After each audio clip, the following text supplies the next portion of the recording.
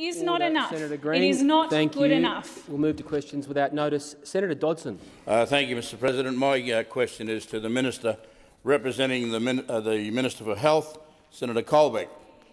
The Morrison government promised 4 million coronavirus vaccines would be administered by the end of March. How many vaccines have been administered to date, and how many will be administered by the 31st of March? The Minister representing the Minister for Health and Aged Care, Senator Colbeck. Thank you, Mr President, and thanks, Senator Dodson, for the question. Mr President, Senator's right. The government laid out a plan to roll out vaccination to Australians across the country to protect them against COVID-19 and to, of course, allow the Australian economy to return to normal. Mr President, I'll take the interjection, and I think it is going quite well, Mr President. We've had some interruption to our supply from international sources, and Mr President, everybody would understand that, Mr President. And so, to date, over 200,000 Australians have received their vaccination across the country, and that number continues. That number continues to ramp up as we extend the rollout of vaccination. And Mr President, today we've announced that the facilities, the GP services that will start vaccinating Australians, over 1,000 sites around the country, in Phase 1B as of next week. We continue to build and grow the vaccination process for Australia as vaccines become available and as the capacity of the system is built, Mr President. So we have today vaccinated over 200,000 Australians, and we continue to grow that. We continue to build the capacity of the system in Australia to do that through GPs as of next week, through Commonwealth vaccination clinics, through those processes, and of course the states are currently rolling out their vaccines at varying rates, I must admit, Mr President, but the states are rolling out their vaccines to their frontline health workers as a part of Phase 1A, Mr President. Order, Senator Colbeck. Time for the order on my left. Senator Dodson, a supplementary question. Thank you, Mr President. The Prime Minister has told this parliament that economic confidence will be, and I quote, reinforced by the rollout of the vaccination program. What impact will the Morrison government's failure to deliver on its promise to administer 4,000 vaccines by the end of March have on the economy and jobs? Senator Colbeck. Thank you, Mr President. I'm glad someone else has trouble with numbers, Mr President, and I accept that the number that Senator Dodson was talking about was 4 million, not 4,000. So, Mr President, I reject the base premise of the question that Senator Dodson put in the context of where the government's situation sits. He's right, though, in the context of the confidence that it will give to Australians as the vaccine rolls out, Mr President. But as we all know, we have had some constraint in supply from overseas, Mr President. We have had some constraint in supply from overseas, Mr President, and the opposition might like to try and downplay that, but that is a reality. We've always accepted that was an issue that we might confront, but we are in a very fortunate position, Mr President, to have sovereign supply in this country, and we will continue to roll that out in the interest of Australians. Time for the answer has expired. Order. Senator Dodson, a final supplementary question. Thank you, Mr President. Given the effect of the slow rollout of the vaccination program on the economy and jobs, is the Morrison government reconsidering ending JobKeeper in just 11 days? Senator Colbeck. Mr President, the government's position with respect to JobKeeper, I think, is very well understood. That has been made public on a number of occasions, and so that is exceptionally well understood, Mr. President. But we will continue to build and grow the rollout of the vaccine with the objective of having Australians had their first dose of the vaccine by the end of October, which was always our target, Mr. President. We said that we would start the vaccination process in February, and we've done that. We've said that we would start the rollout of Phase 1B in March, and we are doing that, Mr. President. And we will continue to build and develop the rollout of vaccines across the country to ensure that Australians can be protected from coronavirus and, Mr. President, that the Australian economy can continue to recover from the impacts of the COVID-19 pandemic. Order. Senator McDonald. The question is to the Minister for Foreign Affairs, Senator Payne. Will the Minister update the Senate on the impact of COVID-19 on Papua New Guinea and advise how Australia is supporting our close friend and neighbour? The Minister for Foreign Affairs, Senator Payne. Thank you, Mr. President, and I thank Senator McDonald for her very important question. Mr. President, as the Prime Minister and I announced this morning, Australia is standing with Papua New Guinea as they respond to a serious and widespread outbreak in COVID cases. The Prime Minister, the Minister for International Development and the Pacific, and I and our High Commissioner in Port Moresby have been in regular contact with our Papua New Guinea colleagues and the Papua New Guinea government on how we can partner to assist in the response effort. Mr. President, 2,479 cases have been officially reported, which is a surge of over 1,180 since the 27th of February. While the outbreak is concentrated in Port Moresby, there are cases in provinces across Papua New Guinea, and sadly there have been 31 recorded deaths. Australia has responded to our nearest neighbour and our Pacific family, indeed through the pivot of our aid program, under our Partnerships for Recovery and our COVID-19 response plans. The work that we've announced today is in strong partnership with Papua New Guinea based on their priorities and their needs. I noted earlier that our High Commissioner has been working closely with the Papua New Guinea government to ensure our support is well targeted to Papua New Guinea's needs. Indeed, his team are also part of Papua New Guinea's National COVID-19 Technical Working Group. Over the last week, Australia has assisted to increase the number of beds available for COVID patients and funded St John's Ambulance Service Papua New Guinea to increase its capacity. That's for patient transport, for COVID testing, for PPE distribution to clinics. Australia has also added ballast to Papua New Guinea's National Control Centre. From our own experience, we know that communications, that risk and quarantine management are absolutely critical. We'll work closely with our partners in Papua New Guinea, Mr. President, particularly the health authorities and the National Control Centre in addressing this crisis. Senator McDonald, a supplementary question. Will the Minister advise what further support Australia can provide to Papua New Guinea? Senator Payne. Thank you very much, Mr. President. With the agreement of Papua New Guinea, Australia will provide 8,000 vaccine doses from our stocks to fill a critical gap, while the COVAX facility, to which Australia has also contributed, prepares to deliver vaccines to Papua New Guinea. That focus will be for frontline workers who are very exposed at the moment. We're also providing $144 million to support Papua New Guinea's priorities and planning in their own vaccine program. With the agreement of Papua New Guinea, Australia is also asking AstraZeneca and European authorities to access 1 million doses of our contracted supplies for Papua New Guinea. Today, Mr. President, Defence will transport 2,000 tents for safe triaging, referral and transfer of patients outside Port Moresby General Hospital. We'll provide surgical masks, P295 respirator masks, protective gowns and goggles, gloves, sanitiser and face shields. And our AUSMAT team, which arrives on Monday, will work with Papua New Guinea authorities on infection control, triage and public health measures. A final supplementary question. Will the Minister advise how keeping Australians safe from COVID-19 requires us to also provide assistance to our close neighbours and also to keep our borders strong in far north Queensland? Senator Payne. Thank you very much, Mr. President.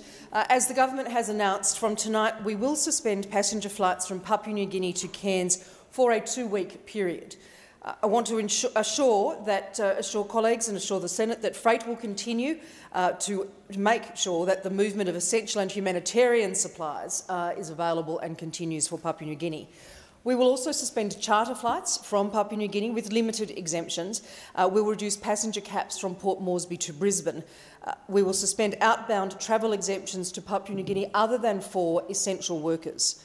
Australia and Papua New Guinea are working in partnership to prevent cross-border transmission, including in the Torres Strait, where, of course, family and cultural cross-border connections are strong. Our vaccine support will also include Papua New Guinea's Western Province. Non-government organisations will play an important role in community engagement and mobilisation activities for these programs. I also want to acknowledge the support of Warren Entsch, the member for Leichhardt, and Queensland Health, which is cooperating in the vaccination. Senator O'Neill. Thank you, Mr President. My question is to the Minister representing the Prime Minister, Senator Birmingham. In my home state of New South Wales, more than 350,000 workers will be affected by the Morrison government ending JobKeeper in just 11 days. How many of the more than 350,000 workers will lose their jobs? The Minister representing the Prime Minister, Senator Birmingham. Thanks, Mr President. And, well, indeed, I reject the interjection that was made before I'd even started my response there from Senator Watt. What our government is confident of, and indeed the advice that has been received from and made public in various statements by the Governor of the Reserve Bank, by the Secretary of the Treasury, is to expect to continue to see jobs growth and jobs recovery as a result of the continued stimulus and activity going in across the Australian economy. JobKeeper has absolutely saved many jobs. JobKeeper, in fact, has saved more than 700,000 jobs on the estimates of experts. Other measures we've put in place, for example, the tax cuts that I was talking in this chamber about yesterday, putting an extra $1 billion a month into the pockets of Australian households, are continuing to drive extra economic activity and extra support. The $1.2 billion package announced in recent weeks in relation to support for the aviation, travel and tourism sectors will again provide additional activity job support across the Australian economy. The fact that the investment incentive measures we put in place and the loss carryback measures that are there provide additional support for businesses across the Australian economy and continue to underpin jobs. Now, JobKeeper was, as we always said, intended to be temporary, Mr President, a temporary targeted measure. And what those opposite seem to forget is that's also what the Labor Party also called for. Now, Mr Albanese, Senator Albanese. I have Senator O'Neill on a point of order. Senator O'Neill. There was only one question, so my point is with regard to relevance. I know that Senator Birmingham will roll out the list, but the question is on behalf of workers, 350,000 of them affected by the shutdown of JobKeeper in 11 days, and my question asked one thing: how many of the more than 350,000 workers will lose their jobs? They want to know this information, Senator O'Neill, I've allowed you to restate your question. The Minister was directly talking about the subject matter, which was about the employment impact of that particular policy, so I believe he has been directly relevant, as I can't instruct him how to answer a question nor to accept the terms of a question. Senator Birmingham, to continue.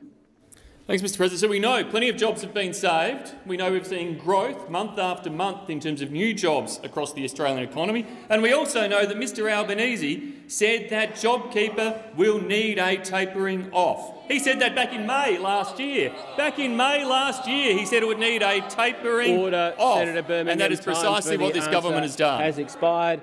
Order. Order. Order. I'll call Senator O'Neill when there's order.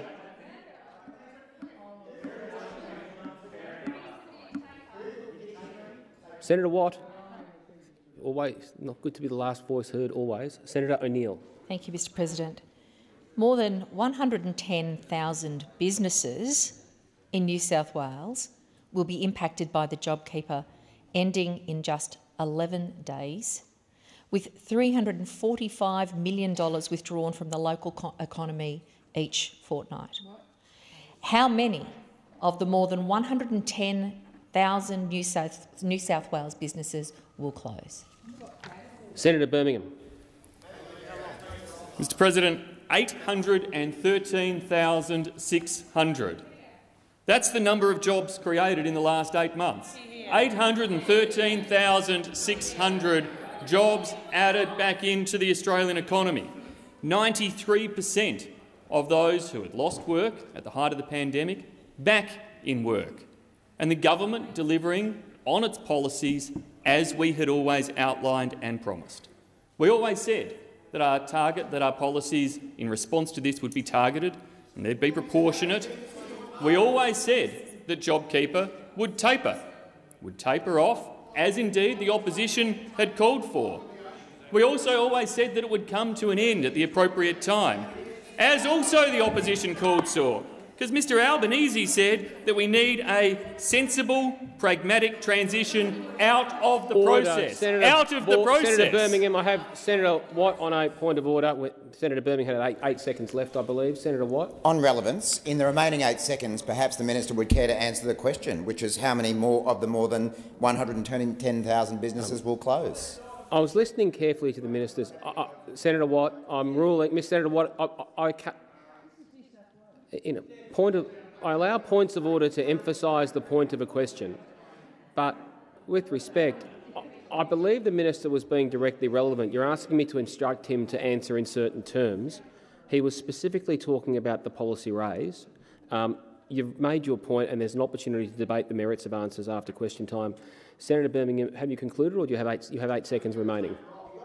Order. Mr President, we're simply doing what the Labor Party used to call for, but of course, once again, they've changed their position for political expediency. Order, Senator Birmingham. Senator O'Neill, a final supplementary question. Order on my right and my left.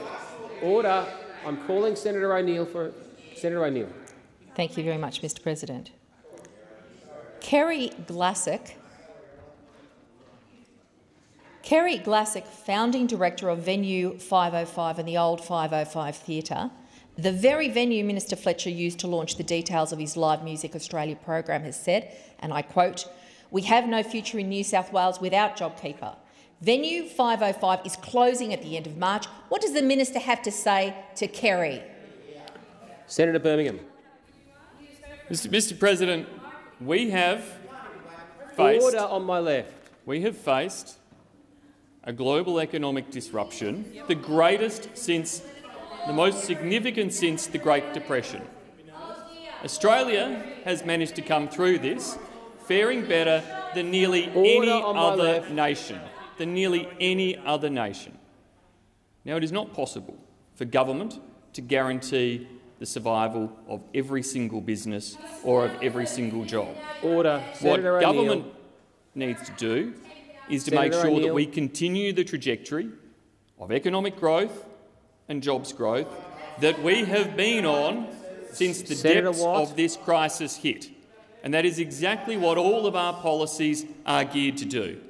All of our policies are geared to keep businesses sustainable, to keep jobs growing, to generate more jobs. And with 813,000 jobs in the last 8 months, those policies are clearly working. Time for the answer has expired. Senator Thorpe. Thank you, Mr President. My question is to the Minister representing the Prime Minister.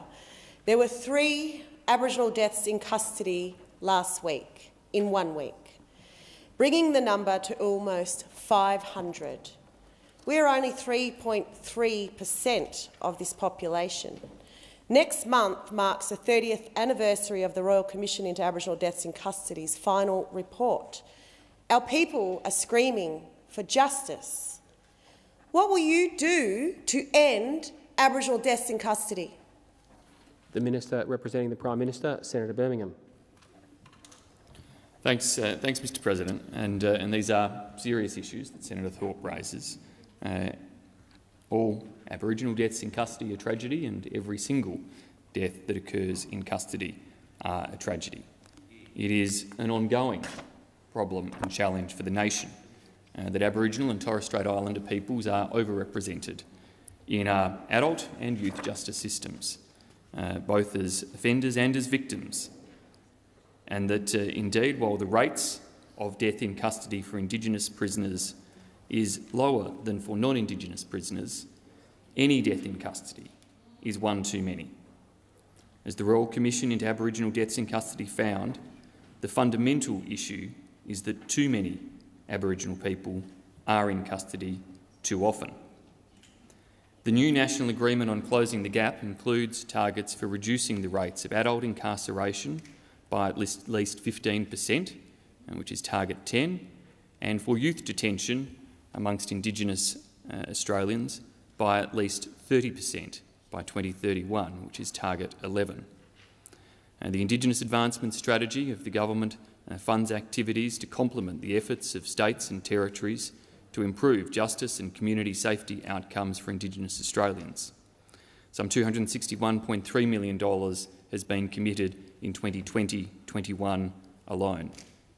We recognise the seriousness of these issues and through the Closing the Gap agreement are committed to working with states and territories, but also most importantly individual communities to seek to overcome and address these issues. But we know there is no quick or silver bullet to doing so.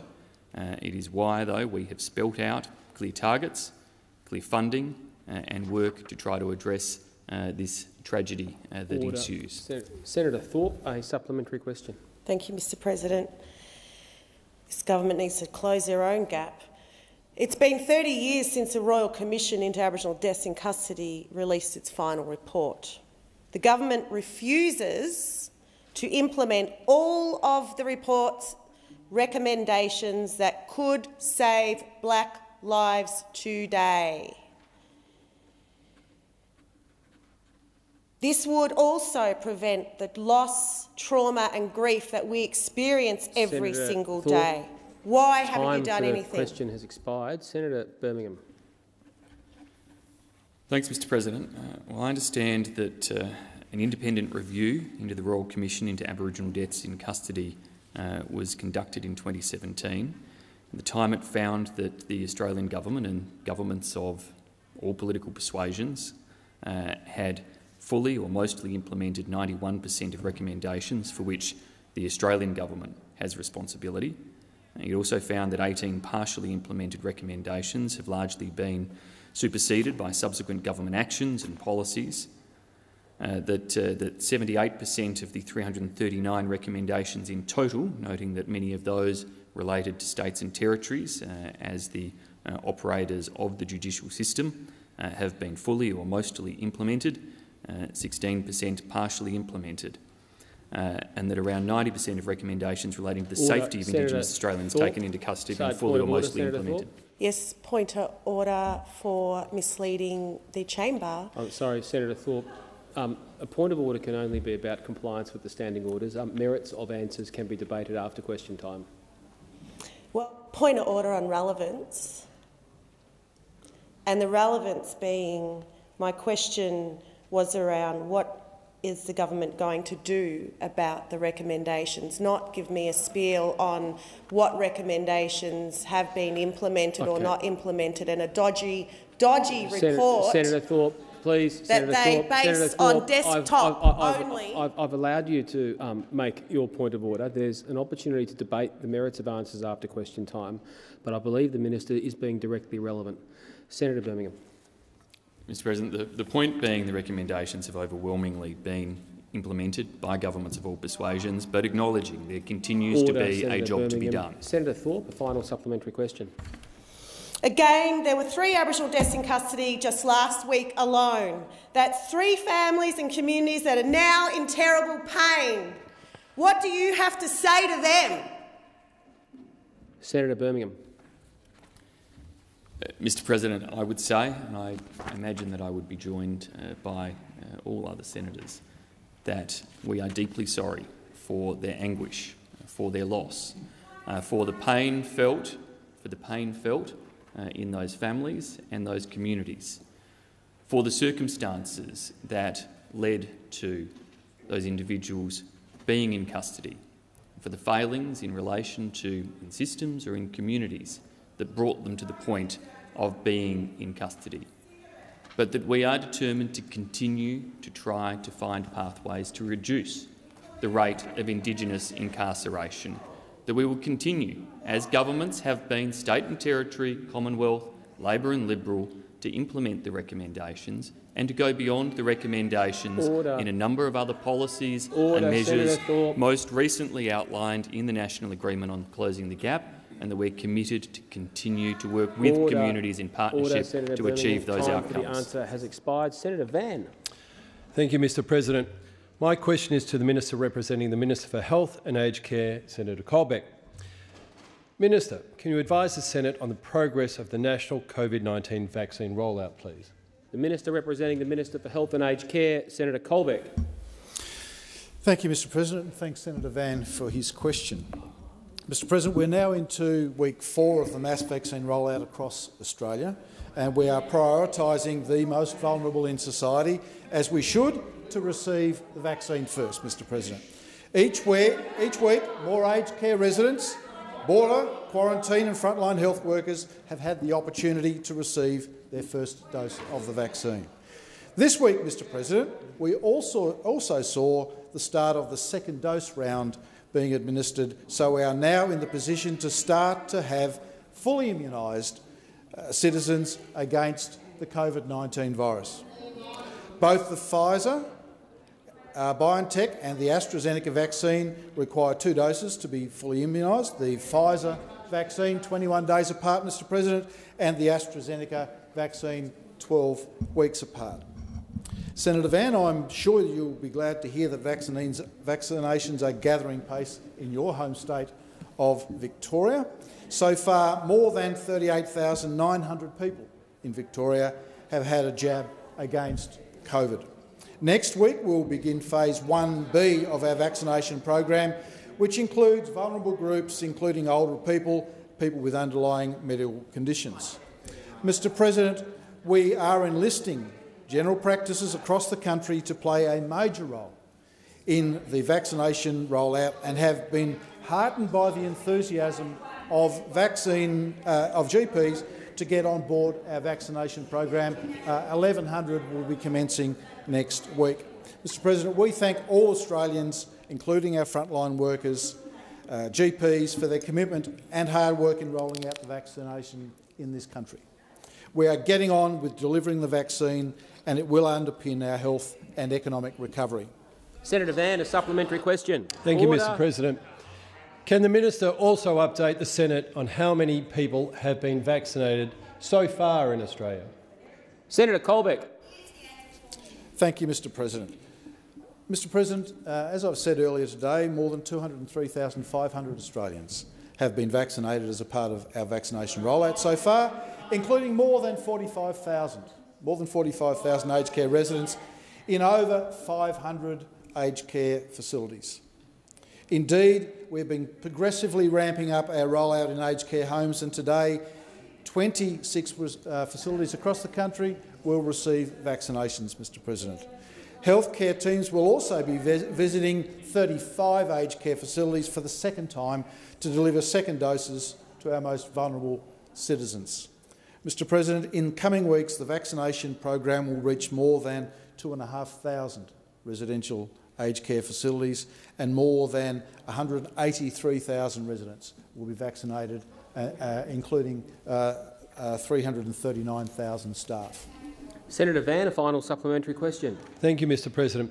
Can the Minister expand on how Australia's general practitioner GPs will assist with the mass vaccine rollout in the country? Senator Colbeck. Thank you, Mr President. And Senator Van, more than 1,000, in fact more than 1,100 general practices will join the COVID vaccination program from next week. GP services will progressively come online from March 22, which is what we said would happen when we announced the vaccination rollout program. By the end of April, we'll have more than 4,000 GP services assisting us with the vaccination program. This staged scale-up will align with the supply of AstraZeneca vaccine, and as more vaccine becomes available, more services will come online. There are 6 million people in the second phase of the vaccine rollout, and I want to assure Australians that everyone who wants a vaccine will get one. But, Mr President, I would also urge them to be patient. As the vaccine becomes available, we will make it available to Australians. Senator Gallagher. Order. On my right, Senator Gallagher. Thanks, Mr President. And my question is to the Acting Minister for Defence, Senator Payne. Defence Minister Senator Reynolds promised last year to secure a contracted requirement of 60% minimum local content for the Future Submarines program. Can the Acting Minister for Defence confirm that this contractual agreement has still not been finalised? And when will the revised contract actually be finalised? The Acting Minister for Defence, Senator Payne. Thank you very much, Mr President. I thank Senator Gallagher for his question. The government, of course, expects defence industry doing business with Australia to meet their commitments, to manage their costs and to deliver projects on time and according to our specifications. And that, Mr President, will not be done at the expense of Australian jobs and Australian industry. In the case of the attack-class submarine, we expect that Naval Group's commitment to spend a minimum of 60% of their contract value in Australia will be finalised as a matter of priority. As we come out of the COVID-19 pandemic, it has never been more important for the government to back in Australian industry, and that is what we are going to do. We have been very clear that we will not agree to provisions in the Strategic Partnering Agreement that are not meaningful and measurable over the long duration of the program or dilute the protections we currently have. The government is a strong client and will maintain a fit-for-purpose agreement for decades to come. Mr President, I am advised that Defence and Naval Group have made progress on the agreement, with details being worked through to finalise the amendments to the Strategic Partnering Agreement. Senator Gallagher, a supplementary question. Thanks, Mr President. The Chief Executive of the Australian Industry and Defence Network, Mr Brent Clark, has said that the agreement, and I quote, will go to the very heart of how Australian industry is to be brought into the supply chain for the submarine, and that it needs to be made public to ensure transparency. Is Mr Clark wrong? Senator Payne. Mr President, I haven't seen the specific remarks of Mr Clark, so I'll take those on face value from Senator Gallagher, of course. I do want to be clear about the amendments to the Strategic Partnering Agreement, though, because they'll detail provisions that apply to Naval Group's achievement of the commitment, including both remedies and incentives. And as with all provisions in the Strategic Partnering Agreement, and indeed other major defence contracts, as Senator Gallagher is well aware from his extended period of time on committees that deal with these matters in the Parliament, the specifics of these amendments will remain commercially sensitive. Similar to our other projects, AIC performance will of course remain subject to parliamentary scrutiny through the Senate estimates process, and the program will remain the subject, as it has been, of ongoing regular reviews by the ANAO. Senator Gallagher, a final supplementary question.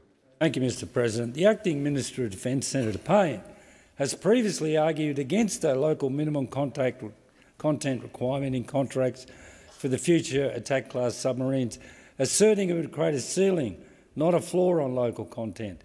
Is this why the Acting Minister will refuse to reveal details of any Australian content requirement, as reported in today's Australian Financial Review?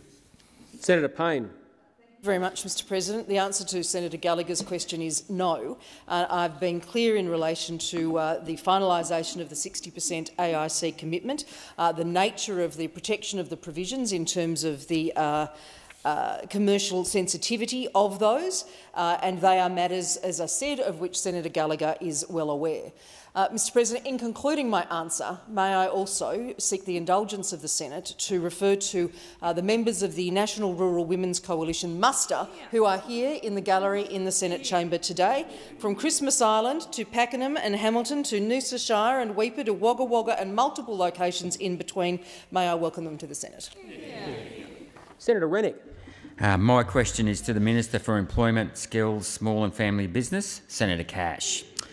Could the Minister please update the Senate on how the Morrison government is supporting small business and the Australian economy to recover strongly from COVID-19, including through our plan for lower taxes, which is giving Australian households and small businesses more of their money back?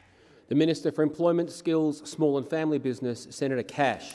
Thank you, Mr President, and I thank Senator Rennick for his question. And, Mr President, the Morrison government, those of us on this side of the chamber, the one thing we well and truly all agree on is that tax cuts well and truly benefit the economy. We believe that lower taxes are the best way for our economy to thrive. What do, Mr President? Well, they put more money in the pockets of hard-working Australians, and of course that money is the money of those hard-working Australians, so we're really giving it back to them.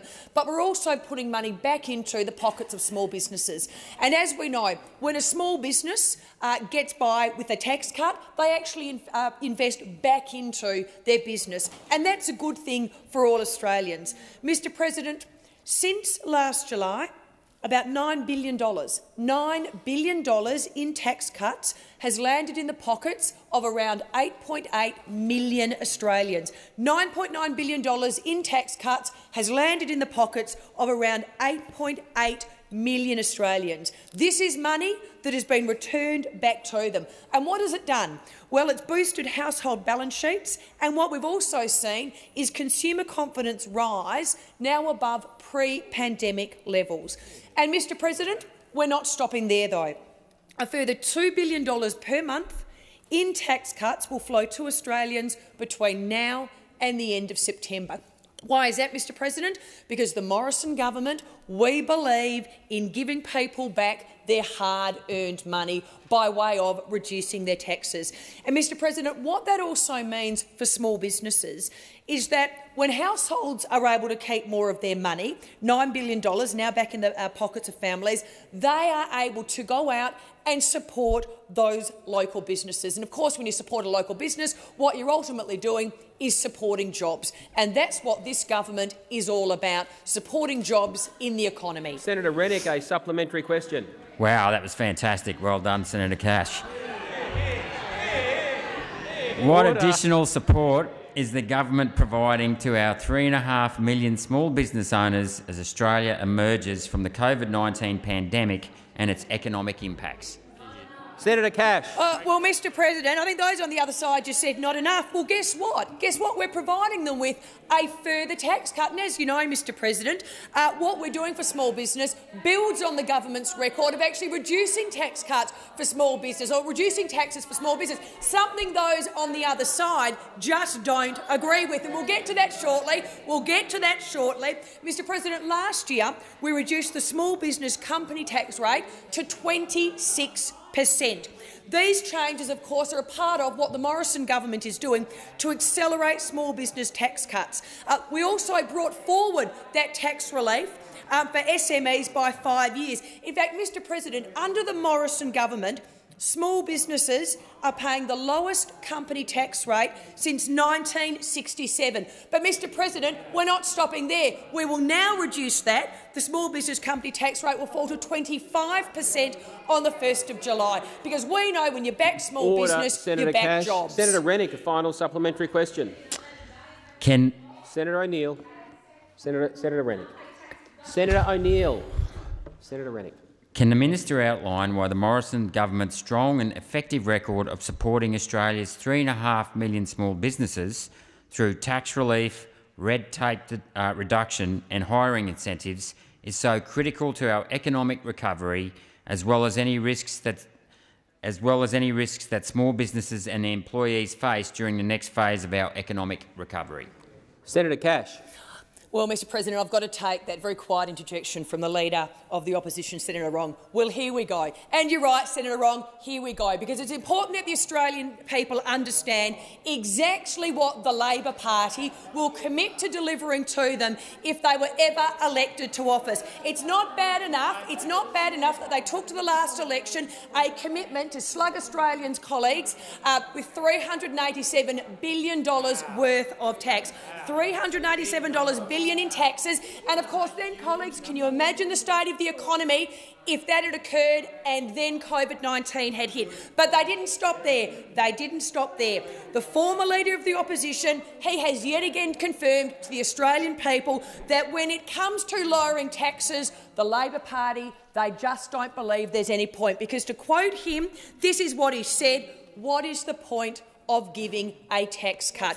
Well, Mr President, I'd ask all those hard-working Australians out there who are benefiting from— I have Senator Kitching on a point of order. Senator Kitching. Point of order is that that's misleading. The full quote was, "What's the point of a tax cut if you don't have a job?" Order, Senator Kitching. And Senator Birmingham misled the chamber yesterday. Senator Kitching, all senators know that there is an opportunity to debate the merits of answers after question time. Points of order are not the appropriate time to raise the point of debate. I think, Senator Cash, you had 5 seconds left while I was trying to... and Senator Cash has concluded her answer. Senator Hanson-Young. Thank you, Mr President. My question is to the Leader of the Government in the Senate, representing the Prime Minister. The Attorney-General has instituted legal proceedings against the national broadcaster, the ABC. Yesterday, the Prime Minister said, in an abundance of caution and to avoid any perception of conflicts of interest, the Attorney-General will not perform certain functions that may relate to the Federal Court or the ABC. Could you please state each and every function the Prime Minister is referring to? Could you please list which roles and functions and which minister have each of these functions been delegated to? The Minister representing the Prime Minister, Senator Birmingham. Thanks, Mr President. And Mr President, I firstly would make the point that the Attorney-General, as with any other Australian, are entitled to initiate defamation proceedings, and they're entitled to do that against the ABC or anybody else who is alleged to have defamed them. He is still entitled to initiate defamation proceedings, Order. Senator Keneally. Order. In relation to the questions that Senator Hanson-Young asked, I'd firstly point out that at this point in time, the Acting Attorney-General, Senator Cash, fulfils all of the functions of the Attorney-General's responsibilities, assisted in the delegated responsibilities by Senator Stoker, the Assistant Minister to the Attorney-General.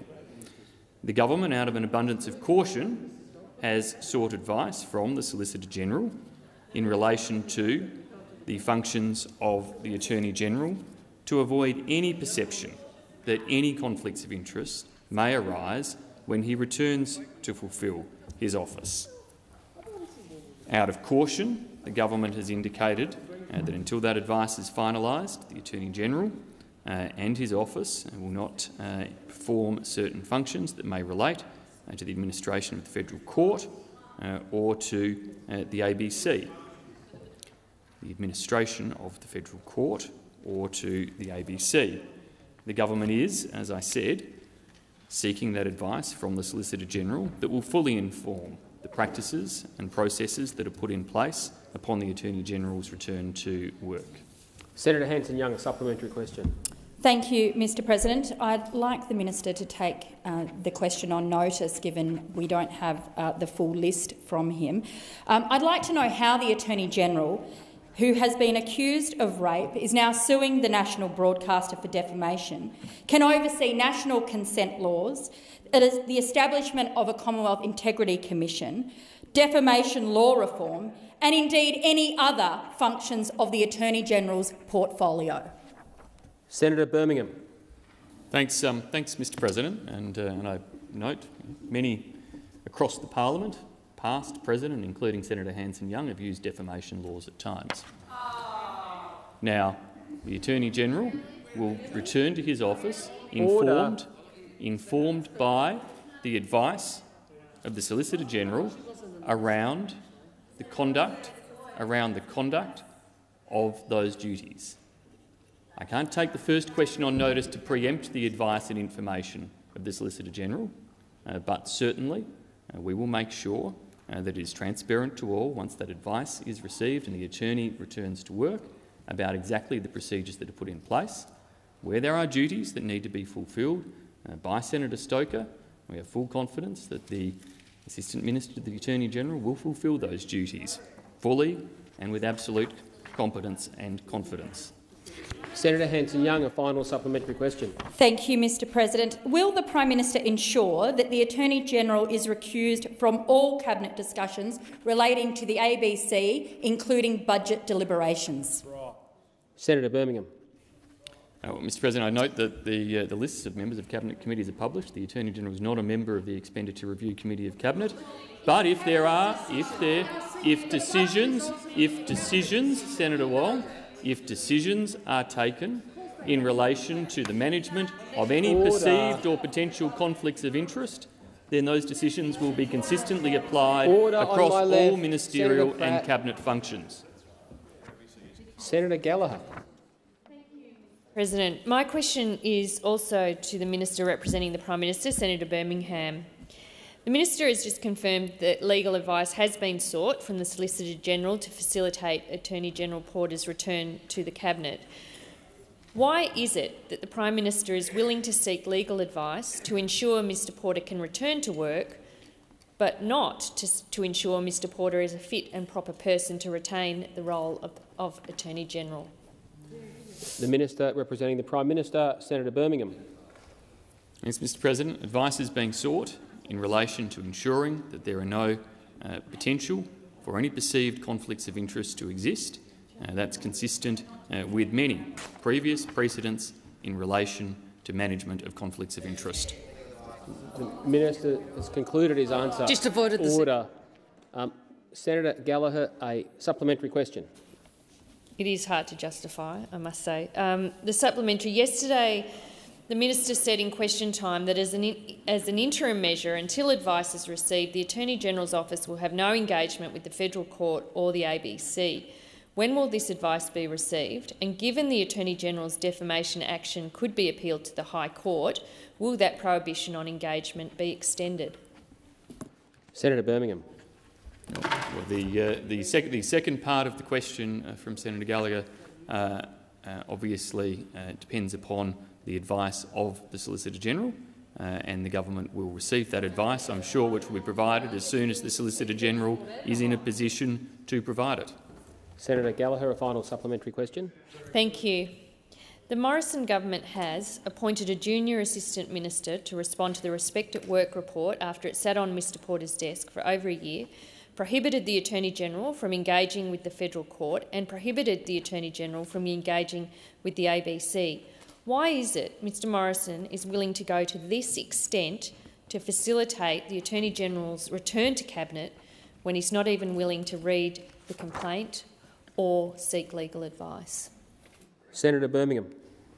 Thanks, Mr President. Well, Senator Stoker, since her appointment to the ministry, has been fulfilling duties that are allocated to assistant ministers in a range of different portfolios. This was an appointment of an assistant minister to the Attorney-General that had not previously existed, and quite appropriately, responsibilities were passed from the Attorney-General to Senator Stoker at the time. And indeed, she is pursuing further responses to the Respect at Work inquiry, further responses to it, I add, because indeed the government has gotten on with a number of aspects of responding to the Respect at Work inquiry, and the $2.1 million provided to support and implement a number of recommendations, work to establish the Respect at Work Council, which was established and is due to meet for the first time this Friday, the establishment of the Respect at Work website as a central platform for resources on sexual harassment, the conduct of a national survey on sexual harassment. Has expired. Senator McLaughlin. Thank you, Mr President. My question is to the Minister representing the Minister for Energy and Emissions Reductions, Senator Seselja. Can the Minister please update the Senate on how the Morrison government's technology, not taxes approach to energy policy is creating new jobs, strengthening our economy and reducing emissions? Order. Order. Order. Order. I couldn't hear the second part of that question. I'm going to ask Senator McLaughlin to ask it again. Order. Senator McLaughlin, please ask your question again. Can the Minister please update the Senate on how the Morrison government's technology, not taxes, approach to energy policy is creating new jobs, strengthening our economy and reducing emissions? I'm going to insist, Senator Wong, I'm going to insist on order during the question being asked so I can hear it for my own purposes. The Minister representing the Minister for Energy and Emissions Reduction, Senator Seselja. Well, thank you very much, Mr President. I thank Senator McLaughlin for that outstanding question. The Morrison government is delivering on our plan to provide Australian families and businesses with the affordable and reliable power they need to help cement our economic recovery and to create jobs. And as I updated senators in February, we have delivered 8 consecutive quarters of year-on-year CPI retail price reductions, and prices are set to continue to fall, putting more money in the hands of Australians more money in the Senator hands of Ayres. Australian households and Australian businesses. And I would think that those opposite should be welcoming those falls in energy prices. But we're also reducing our emissions, all the while reducing our emissions. And I know that senators will welcome the fact that Australia has reduced our emissions by 19% on 2005 levels. And I would have thought Senator McAllister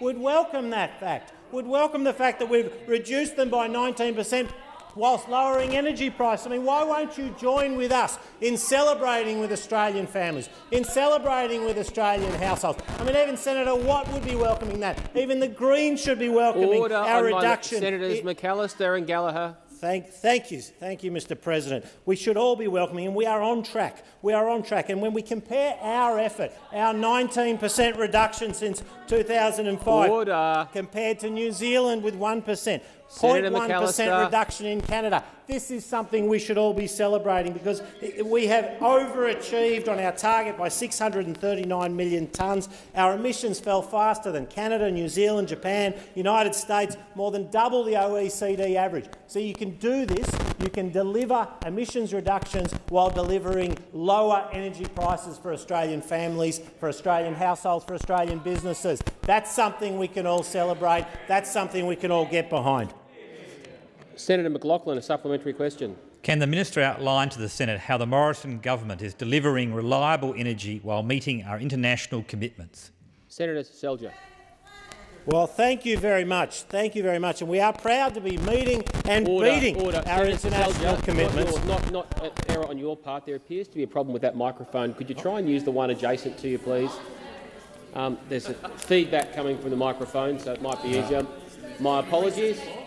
Order. Senator Selja. Thank you very much, Mr. President. And we are proud to be meeting and beating our international commitments without destroying jobs and without wrecking our economy as those opposite would do. And we know Labor would do it. We know the Greens would do it. I mean, the Greens are out there, you know, the un-Australian Greens Party, arguing against our contribution, our nominee for the OECD. But we are getting it done. We are getting it done. We are actually doing it without a carbon tax. We are doing it through a technology, not taxes approach. And that is something that ensures we continue to support jobs. We continue to support household budgets. We continue to deliver on our emissions reductions target. We do it without a carbon tax. We do it by investing in technology. We do it by backing Australian business, by backing Australian innovation. That's our policy. That's what we're going to continue to do, and it would be time for those opposite to start supporting those successful policies. Senator McLaughlin, a final supplementary question. Thank you, Mr. President. Can the minister please advise why it is important to focus on delivering secure, reliable and affordable energy for Australian families and businesses, and of any risks to this policy approach? Senator Selja.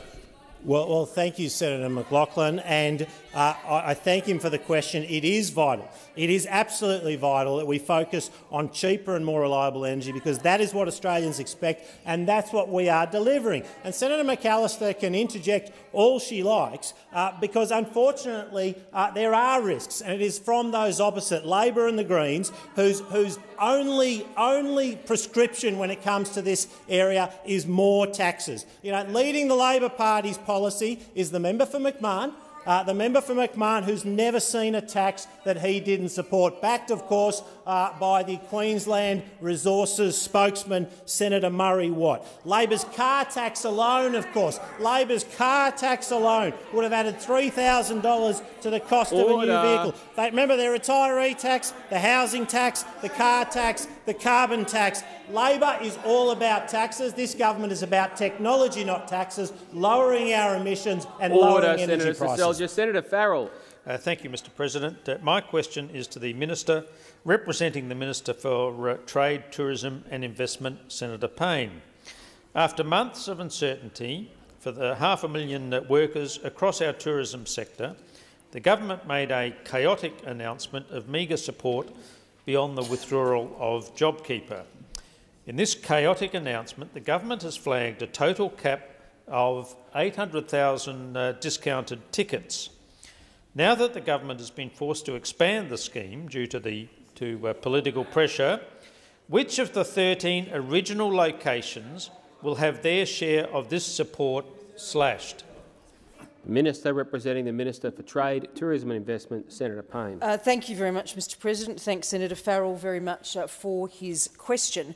I reject the premise of Senator Farrell's question because what Senator Farrell has failed to acknowledge is this important next step in the government's National Economic Recovery Plan, which is about supporting businesses and workers and regions who are still finding it very difficult in the post-COVID-19 pandemic period. And the package's mix of whether it is discounted airline tickets, loans for business, direct support to keep planes in the air, airline workers in their jobs is an important part of building that bridge to back to a normal way of life for Australians. Now, the centrepiece of this package is a demand-driven program. It is, as the Senator said, 800,000 half-price airfares to actually enable Australians to travel, to actually support tourism operators and businesses and travel agents and airlines who have been dealing with these challenges. And I don't understand why those opposite do not support that initiative to actually engage with those businesses, to actually enable those Australians to travel. So the package ultimately will take more tourists, whether it is to our hotels and our cafes, to go on tours, to explore our own backyard, and that does mean more jobs and investment for the tourism and aviation sectors. It is a win for local communities. The local communities that were spelt out here earlier in the week in the chamber don't understand why those opposite don't support those local communities and don't want to support them with this package, Mr President. The half-price ticket program, as we've said, initially operating to 13 key regions. And other new measures in the support package include that new international aviation support to assist Australia's international passenger airlines to maintain over 8,000 core international aviation jobs, support for regular passenger airports to meet their domestic security screening costs, a new aviation services assistance support program to help ground handling companies to meet the cost of mandatory training, certification and accreditation. Senator Farrell, a supplementary question. I do have one, thank you, Mr President. On Sunday, the Deputy Prime Minister on the ABC's Insiders program couldn't answer a simple question about whether this program was capped or driven by actual demand and need. Can you please tell us what it is? Senator Payne. Thank you, Mr President. I think we've been quite clear about the 800,000 airfares, Mr President. 800,000 airfares that will enable Australians to do that travelling that we've been talking about, that is about motivating, incentivising, if you like, Australians to travel around their own country. Order, Senator Payne. I have Senator Wong on a point of order. Senator Wong. Thank you, Mr President. The point of order is direct relevance. The question was very precise, and it was the same question the DPM could not answer. Is this program capped or demand-driven? I ask the minister to return to the question. I'll let you restate the question, Senator Wong. I was listening very carefully, and unless I misheard, I thought I heard a number referred to. I can't instruct a minister how to answer a question, so I'll call Senator Payne to continue. Senator Payne. Thank you very much, Mr President. We know that there will be— I've mentioned the 800,000 figure, Mr President. That is 800,000 half-price tickets to travel around Australia. An opportunity, Mr President, which has, for example, seen flight searches on Virgin Australia increase almost 80% following the announcement of the— Senator Wong on a point of order. Direct relevance. Didn't ask about booking system or travel agents. Asked a budget question. We asked a budget question, Mr President, and I would ask you to remind the minister of the question. I'm listening very carefully, Senator Wong. I take the point that it was a question about a program, and I heard earlier the minister refer to a number, but I can't instruct a minister how the terms in which to answer a question. I've allowed you to reinforce the question. But it is up to the minister to determine what terms in which she answers it. I'm listening very carefully, and at this point I believe the minister is being directly relevant. Senator Payne. Thank you very much, Mr. President. Thank you for that ruling. Mr. President, I was indicating what the impact of the announcement of 800,000 half-price airfares and the associated— Order. Senator Payne. Senator Wong on a point of order. Mr. President, I'm going to ask you to go away and reconsider that ruling after question time, looking at the Hansard. I again raise a point of order on direct relevance. The question relates directly to whether this program has been funded as a capped program or a demand-driven program.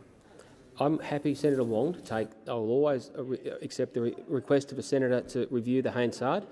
My initial reaction is that when the minister is talking about a specific number, to ask me to go further and ask the minister to— when a specific— And Senator Wong, I'll take the interjection. That goes to, in my view, trying to instruct the minister of the terms of how to answer a question. There's an opportunity to debate it. I will reflect on this and come back to the chamber. Senator Payne. Thank you very much, Mr. President. As I was saying, Mr. President, what we have seen in response to this measure is bookings increasing almost 40%. Order, Flight Senator Payne. Time for the answer has 40%. expired. Senator Wong, Senator Farrell has the call. Senator Payne, Senator Farrell has the call for his final supplementary question. Thank you, Mr. President. I do have a final supplementary question. Minister, how will the 800,000 tickets be distributed across the destination? Is there an agreement with the airlines and operators, or is this again being decided by a colour-coded spreadsheet? Senator Payne. Well, Mr. President, I'm not sure that I understand the details of Senator Farrell's question, but this is demand-driven about where passengers wish to go, where Australians want to travel. And as the Tourism Minister said in comments the day before yesterday, I think we are going to continue to work with the aviation sector. For example, if there are other destinations we need to add, we will do that. It is about giving people the confidence to travel, because if people have the confidence to travel, we know that the demand and the will is there, and we know that they will take that up. Senator Birmingham. Mr. President, I ask that further questions be placed on notice.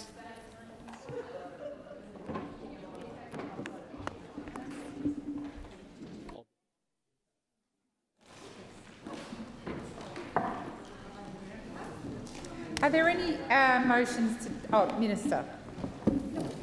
Thanks, Deputy President. Deputy President, for the information of the Senate, I table correspondence from the Chair of the Select Committee on COVID-19, Senator Gallagher, regarding the 7 recommendations made by the committee in its second interim report. Deputy President, in addressing those recommendations and the response that I have in correspondence I've just tabled, at the outset I would like to restate some of the remarks made by Senators Patterson and Davey in their additional comments to the second interim report. It is important—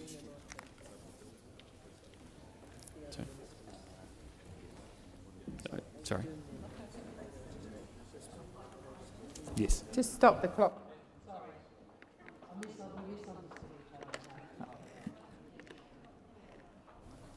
Minister, thank you. Thanks, Deputy President.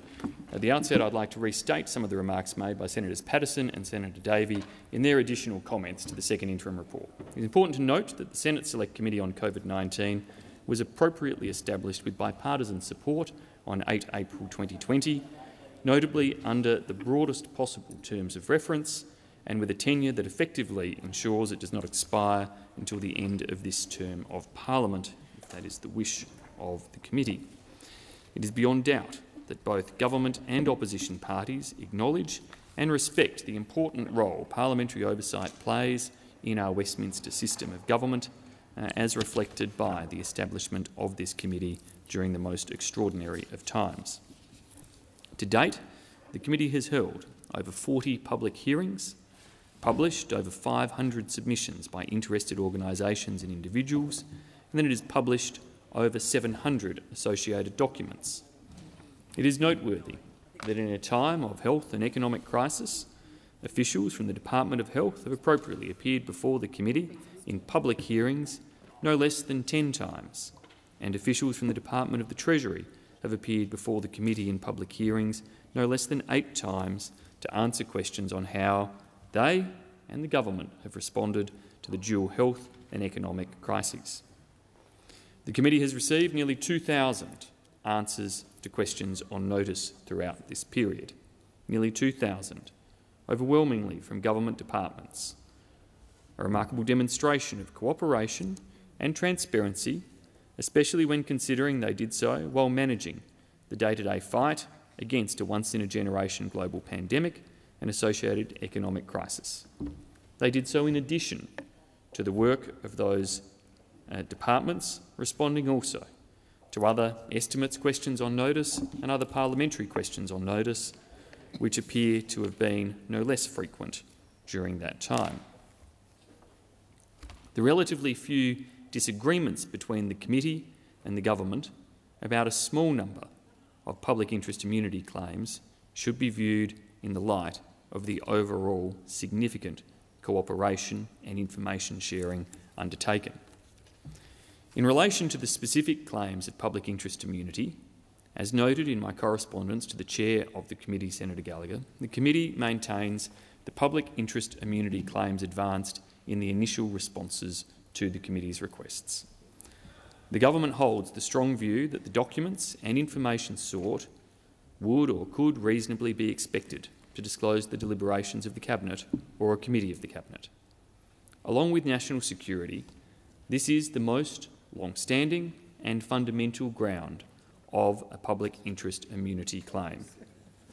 As is well recognised in the Westminster system, it is in the public interest to preserve the confidentiality of Cabinet deliberations to ensure the best possible decisions are made following thorough consideration and informed discussion of relevant proposals within Cabinet.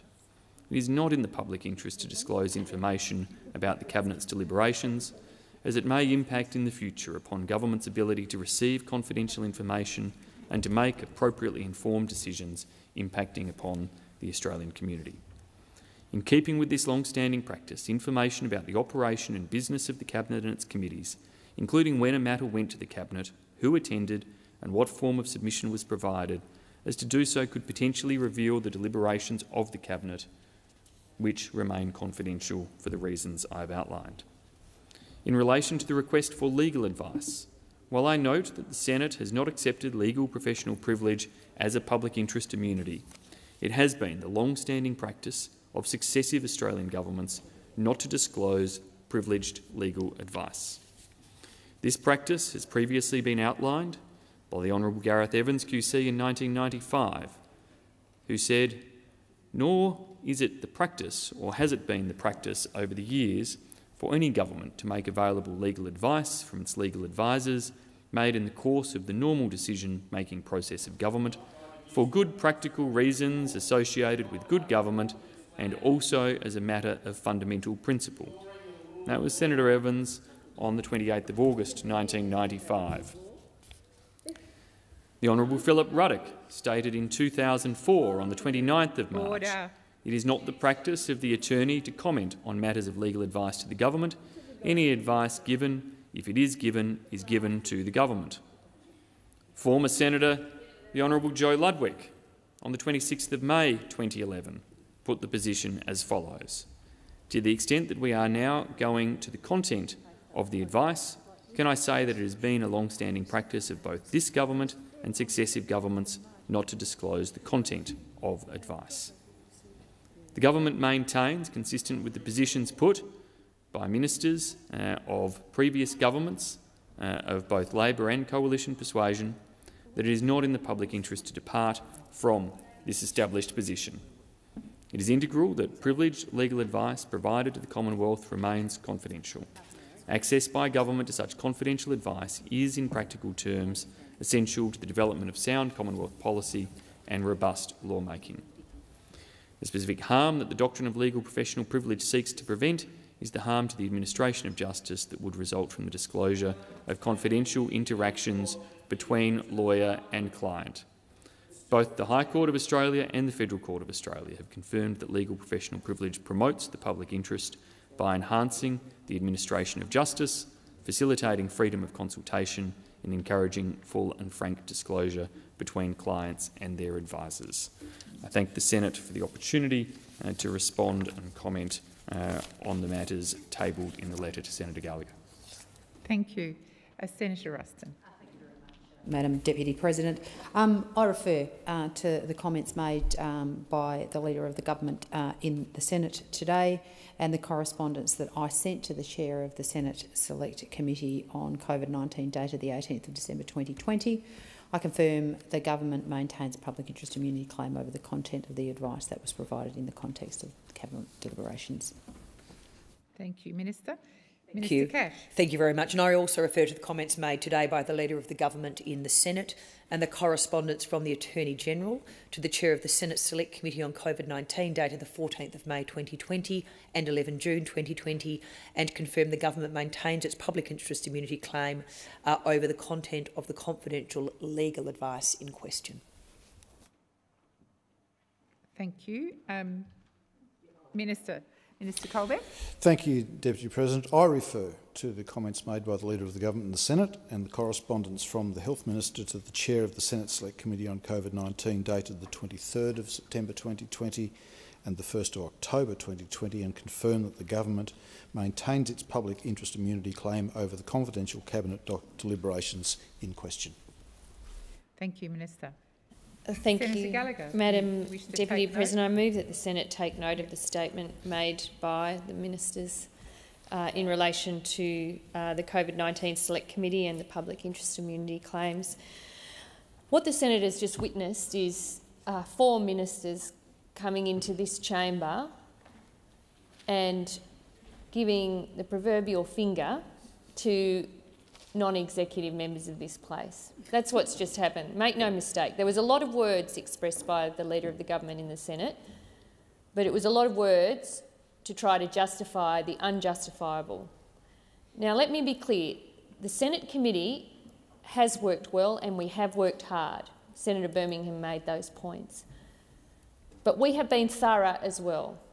And when we have had public servants refuse to provide information and hope that we'll just forget about it, we didn't.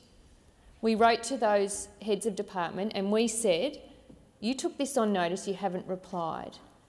They then referred it to ministers and eventually, months later, often, we got a response from ministers with a lazy use of the public interest immunity claim, often not even specifying the nature of the harm that would be caused to the public by providing that information to the committee. Some of them didn't even, most of them didn't even abide by the Cormann motion of 2009, which clearly sets out the way for public servants and ministers to work through that process. And what we did then was we considered the claim. On 2 of them, we agreed with the government. On the others, we didn't. And we've brought that to this chamber and we won the vote. Every non-government senator in this place considered the matter as we are required to do and as Harry Evans specified in his note in 2005, that when that matter arises in a committee, to bring it back and report it to the Senate. And that is what we did. And the Senate voted to order the government to provide that information, or in the absence of doing that, make a statement exactly about why they aren't going to provide that information, and I'll come to that. But just so people understand, because it's a broader principle here, yes, we are after the information. We are after information that I didn't even think would ever be refused by the government. The date the Cabinet first got briefed about the pandemic. Whoa. Pretty relevant to the work that the COVID committee was actually set up to do, which is to monitor the government's response to the COVID-19 pandemic. So you would think, actually, when you first got briefed, when the Chief Medical Officer first provided information to the Cabinet, when the Minister for Aged Care, with a COVID crisis raging through aged care that he was responsible for facilities, for hundreds of people dying, when did he first brief the Cabinet? Was it in May? Was it in June? Was it in July? Not what did he brief the Cabinet, but when did he brief it? We didn't ask about Cabinet deliberations. We never, ever sought information that related to the ongoing discussions within Cabinet. We accept that. But dates, come on. How are we meant to fulfil our job if the government, in a very stubborn way, once they'd taken the decision not to provide that, finds them in this position where we've won an order for production of documents some 6 months after the question's been asked, and you're still saying it relates to Cabinet deliberations? It's ridiculous. I mean, the claims, the information sought is not unreasonable. It should have been provided at the time. For example, the date on which the AHPPC, a body that the government often tosses out as being the most important body that's been assisting them with the pandemic, when did they brief the Minister for Health first? When did they go to Cabinet first? When did they brief the National Cabinet? I mean, the Productivity Commission Chair gave a presentation to National Cabinet, so it's gone to all of those governments. Could we have a copy of the presentation, please? No. No, top secret. Not allowed to have it. So every other governments are allowed to have it. What they do with it is up to them. They've all got the presentation, but we're not allowed the PowerPoint. It's ridiculous. Some of the decisions about the economic support, some of the information about the economic support packages, about the information that went into determining that was the package, not what were the options before you made the decisions about the package, but what were the expectations of what that package would deliver. No, not allowed any of that information. And our terms of reference are very simple. It's to monitor the Australian government's response to the COVID-19 pandemic. All of these relate to the health and economic response to the COVID-19 pandemic. And yes, we have got a lot of information out of the public service. Sometimes it's painful, but we have got it. Sometimes it's clear they don't want to answer, probably because they're worried about whether they get in trouble or not. But we persist and we tell them, you're not allowed to just say nothing or refuse to answer. We explain to them. But that is part of their job. Senator Birmingham says, well, they've come to all these hearings and they've provided all this information. Yes, because they're accountable to this chamber as well as working for executive government. It's not an option, it's part of their job to support the work of Senate committees. They may not see it that way, and under this government I think it has changed a little about their interaction with Senate committees, but it is part of their job. It is not an option about whether or not they want to participate. So yes, I appreciate the fact that they have come to the committee, but I don't think it's out of charity or that we should feel honoured that they have come. And I've explained that to them before, that it is part of their job. Now, when I go and read the advice of that great Harry Evans, where he is clear about the grounds for claiming public interest immunity in his note and what the Senate has accepted as being legitimate or potentially acceptable grounds, and they are listed. And he also goes to those grounds that haven't been accepted by the Senate as reasons to withhold information, and they are advice to government. And quite often we have witnesses coming here and going, and we ask about whether they provided advice, and they might not even want to answer that question, let alone because they just say, oh, it's advice to government, you can't have it. No, the Senate has never accepted that. Legal professional privilege, the Senate has never accepted that. Yep. Cabinet in confidence, the Senate has never accepted that, and they are all the reasons that this government is using to withhold this information. The Senate has never accepted that. We have accepted that disclosing information that relates to the deliberations of Cabinet are, and we are not trying to change that. But just because you've stamped Cabinet in confidence, or it might have been walked through on a trolley along with the sandwiches and cups of tea, doesn't mean that that information is withheld in a COVID-safe way, of course, does not mean that that information should be withheld from the Senate. And the thing here is, I mean, Senator Birmingham has a very polite style, but what he has done today is to say to every non-executive member of this place, whatever you ask for and on whatever terms you ask for it, we are the ones who decide, and we decide that the Senate is not having it.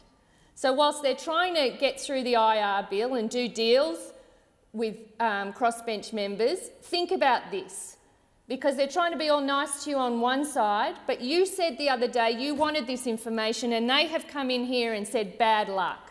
Yep. That's what they've said. And that's what this government is known for: secrecy, double-speak, withholding information when it's politically inconvenient to release it. Yep. That is what this is about. And so maybe we won't get this information, even though the committee wants it and the Senate has actually asked the government to provide it. Maybe we won't. But the principle here is that we don't accept the lazy and misuse of the public interest immunity claims process. We don't accept it. The Senate should not accept it. We do think this information should be provided, and this is a principle that the Senate should stay firm on. Because if we let this one through, what next, senators? What next? You know? Because I think anything becomes possible then. If we don't stand up and push back on this today and have some consequence for this, what next? Thank you, Senator Gallagher. Senator Siewert. Thank you, Deputy President.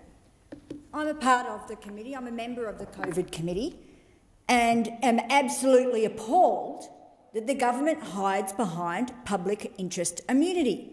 But I'll also remind the chamber that it's not the first time that this has happened in very recent history, and we don't have to go far back to work out and to think about when it occurred. Robo-debt, repeatedly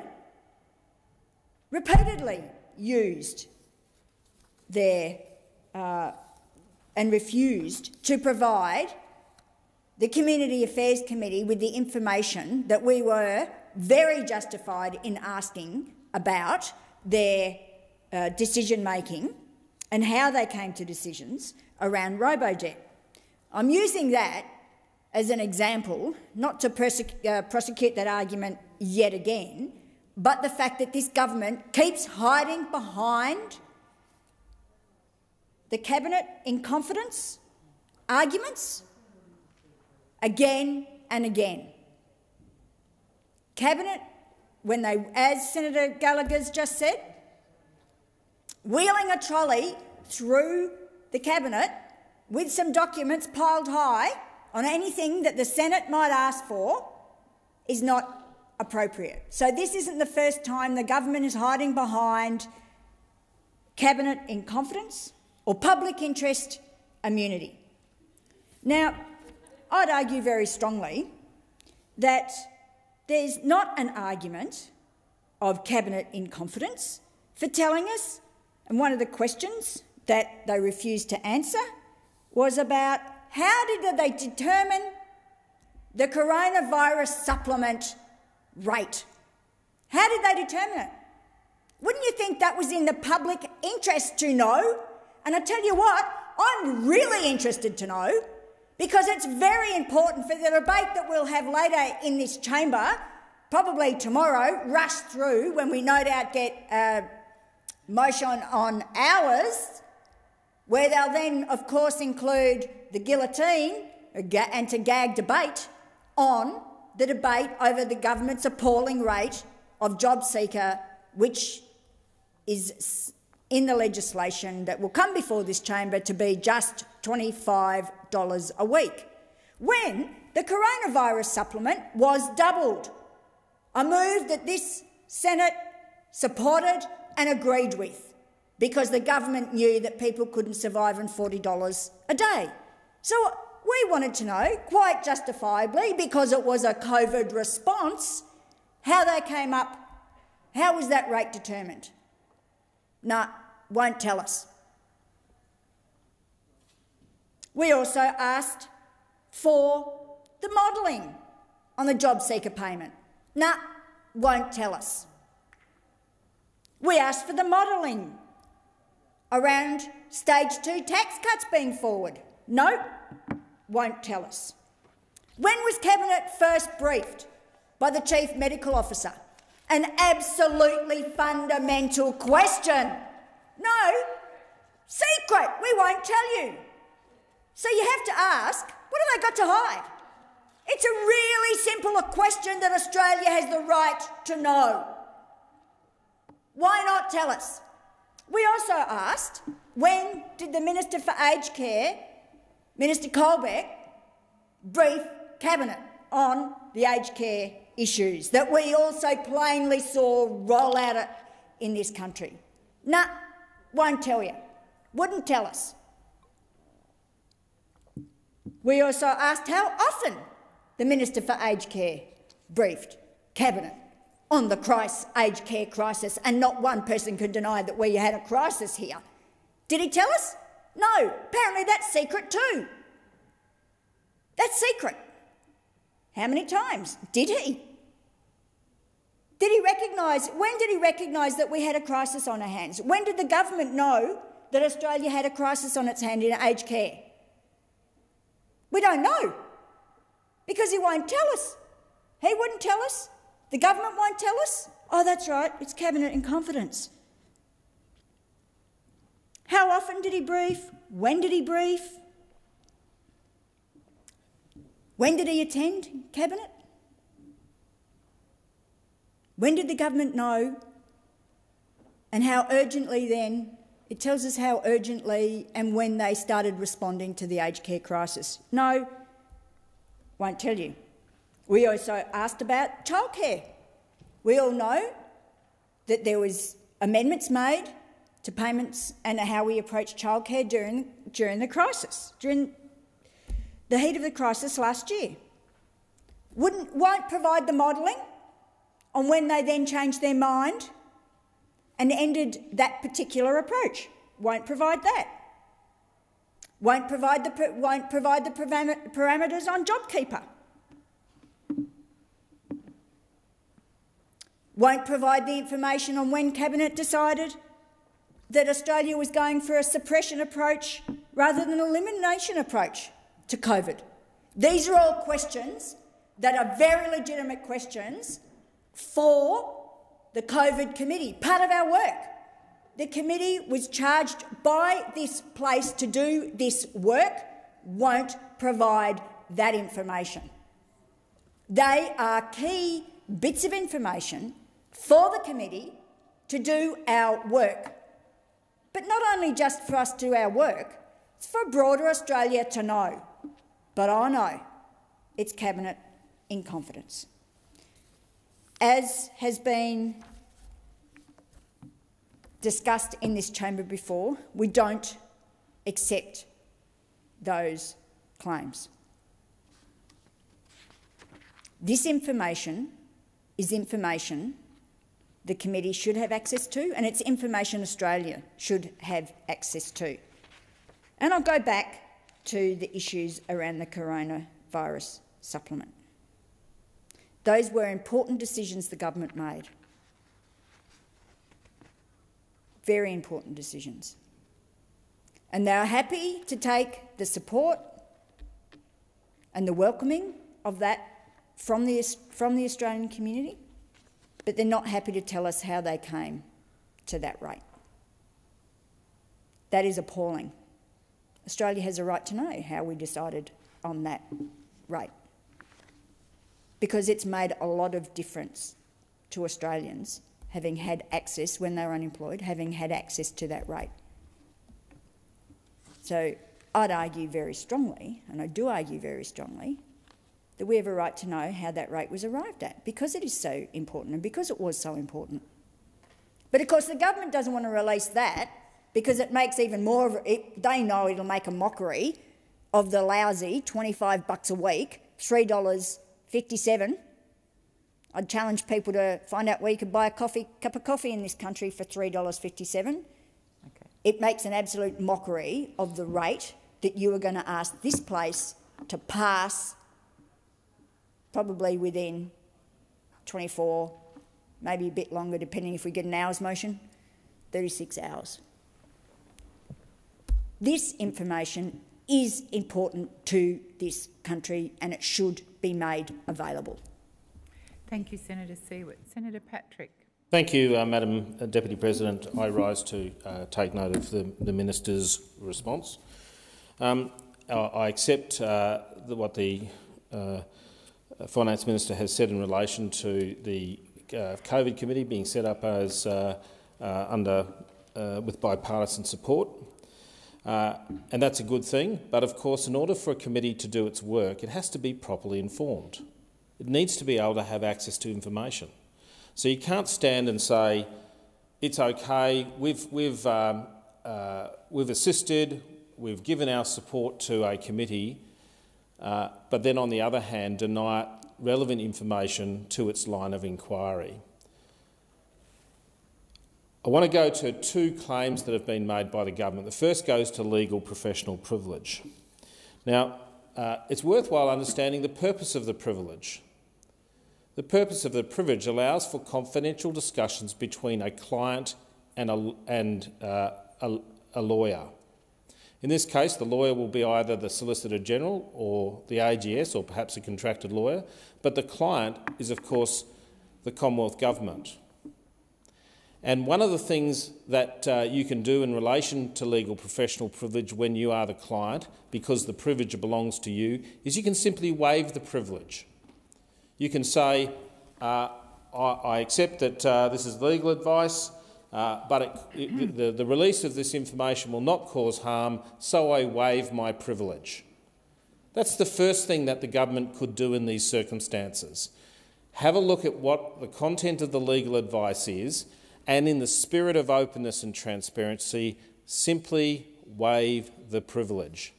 Now, I know people stand up on a regular basis and say that that undermines the well-established doctrine. Well, the bottom line is it does not. The doctrine permits the waiving of privilege. The client just simply has to say, I agree to waive the privilege. And I might point out that on the 2nd of March 1986, the Cabinet made a decision under the Secretary of the Attorney General's Department at the time, Mr. Brazil. It's called the Brazil Direction, and it was a direction from Cabinet that, in actual fact, legal advice belongs to the government, paid for by the people, and only in circumstances where harm could be caused, it should be released. So I invite people to go and have a look at the Brazil Direction and study it, and you'll see that there's no reason, unless there is harm caused, as to why legal advice can't simply be handed over. Now, the Minister did not stand up and say this is the harm that would be caused by a particular piece of advice being given. He didn't do that. He simply said it would be harmful just because we do it. That would cause the harm. That's wrong. That's simply wrong, I say to Minister Birmingham, and I think you should go away and reflect on that. The second part of the equation, if you don't wish to waive privilege, is that the Senate has the power to order the production of legal advice.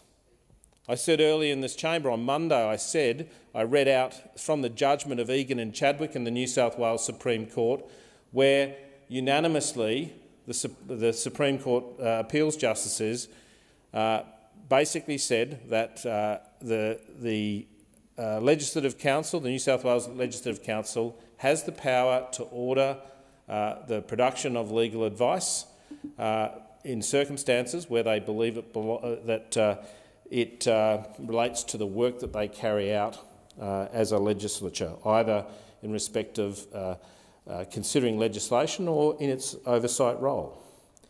So there is no reason why the government should not hand over that advice. It is consistent with the doctrine of legal privilege, and it is consistent with the rule of law in this country. Please don't stand up and say, an Attorney General said this, therefore it is. Why don't you listen to the justices within our legal system who I think are much better qualified than people in this chamber to understand what the law of this land is. And it would be good if the government complied with the law of this land, and unfortunately they're not. Now, in relation to the second aspect of some of the claims, the claim of cabinet in confidence, again we should go and look back at the root purpose of cabinet in confidence. The dominant purpose of that protection is to protect the deliberations of cabinet. That is the exchange of words between ministers across the cabinet table for the protection of what is referred to as collective responsibility. We allow ministers to have their opinions, to say what they want to say about whatever's being talked about in cabinet, but the guiding principle is there is collective responsibility. Once you walk out of the cabinet room, you adopt the position of the cabinet. And there is a protection around deliberation of cabinet, but there's also a ruling, again in the civil jurisdiction, that deliberations are strictly the discussions that take place between ministers around the cabinet table. And the cabinet rules, and I've looked into this in great detail, the cabinet rules do not permit the deliberations of cabinet to be recorded on the minutes of cabinet. They can only be recorded by the note takers, who then take the notebooks and they lock them up, send them to the archives, and we find out later what has been said. It is not possible for any minute from the cabinet, any decision of the cabinet, to contain a deliberation, because that's not permitted under our cabinet rules. So a claim that we see quite regularly thrown around, and actually I've got some challenges with the Information Commissioner in relation to some of these cavalier claims, that these are deliberations of cabinet, are simply false, because the only place deliberations of cabinet are recorded are in the notebooks. Of course, there is accepted principles behind the keeping secret of cabinet decisions and cabinet minutes, but again, understand what the law of this land is. I invite you to go and have a look at the case of Sankey and Whitlam in the High Court, where the High Court determined it is not for the cabinet to decide whether or not to keep cabinet documents secret. In court proceedings, it is a matter for the court to do so. No one in this country is immune from handing over documents or entitled to complete secrecy. If the interests of justice demand or require the adducing of cabinet documents, then the High Court has said that is what will happen. Brett Walker SC, and I know the attorney respects Brett Walker SC, he's engaged him in his matter that he's just initiated, gave a presentation here a couple of years ago that said the High Court has said that cabinet documents can be adduced in a court if the burden has been met, the interests of justice demand it. He also indicated that that is the same sort of threshold test can be applied, and that the Senate has the ability to demand those documents as well. So,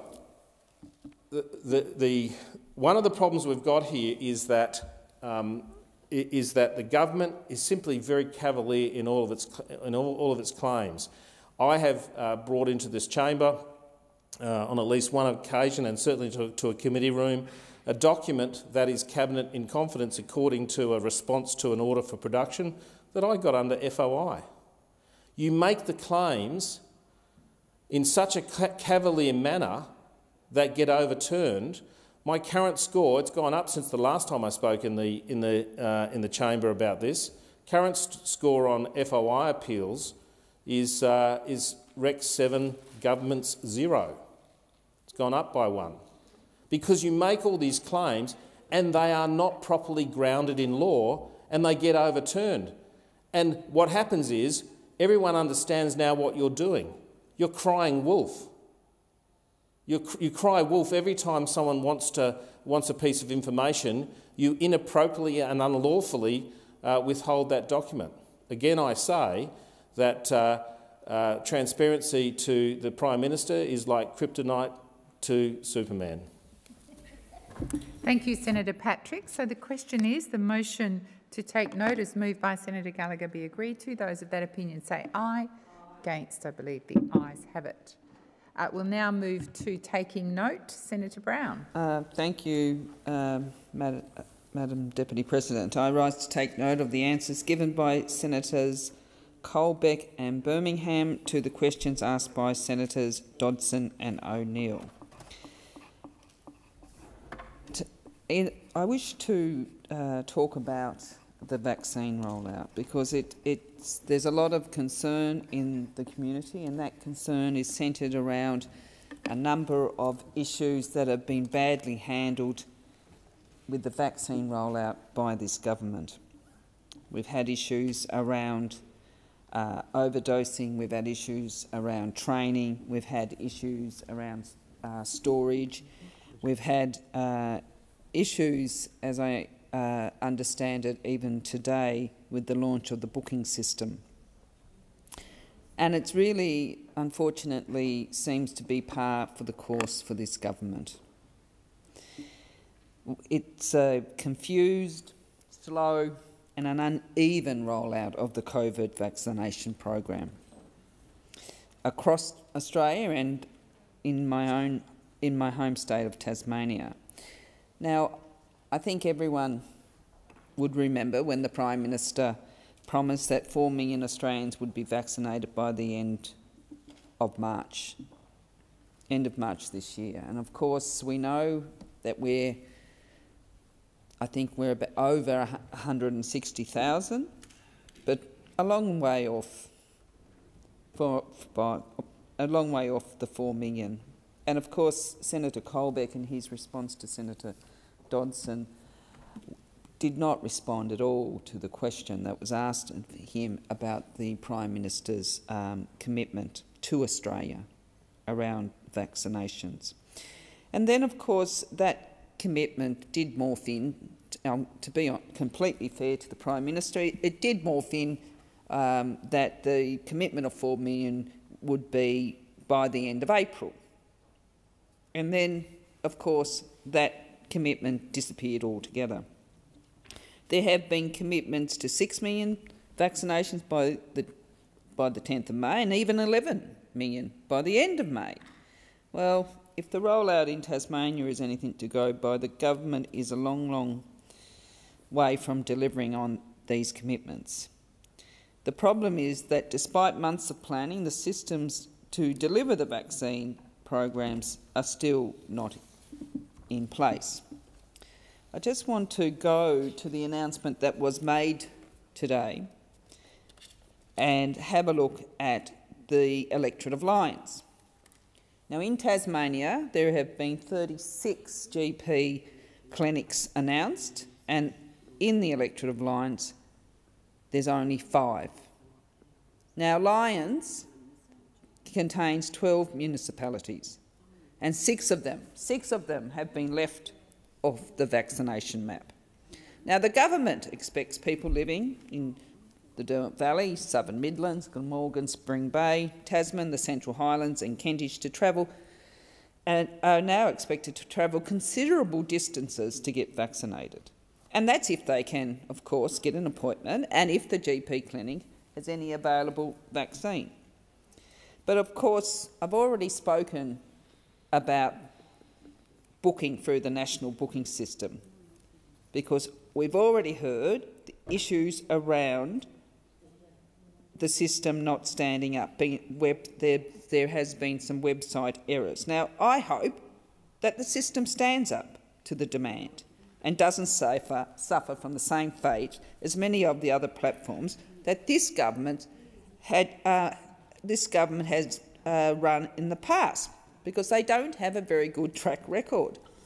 But I hope it does stand up, despite the early reportings this afternoon, because it simply would not be good enough for the booking system to not be able to handle handle the demand. Now, for the older people living on the Tasman Peninsula and on the East Coast, their nearest GP clinics are in Sorell and St Helens, which are 90 minutes away. The government has really done a very bad job with the vaccinations. They've overpromised, overcommitted, substantially overpromised and overcommitted. They have had one issue after another. As I said, they've had the overdosing, they've had the lack of training. They really need to get their act together because people are relying on this vaccination program. Expired. Senator Hughes. Thank you, Madam Deputy President.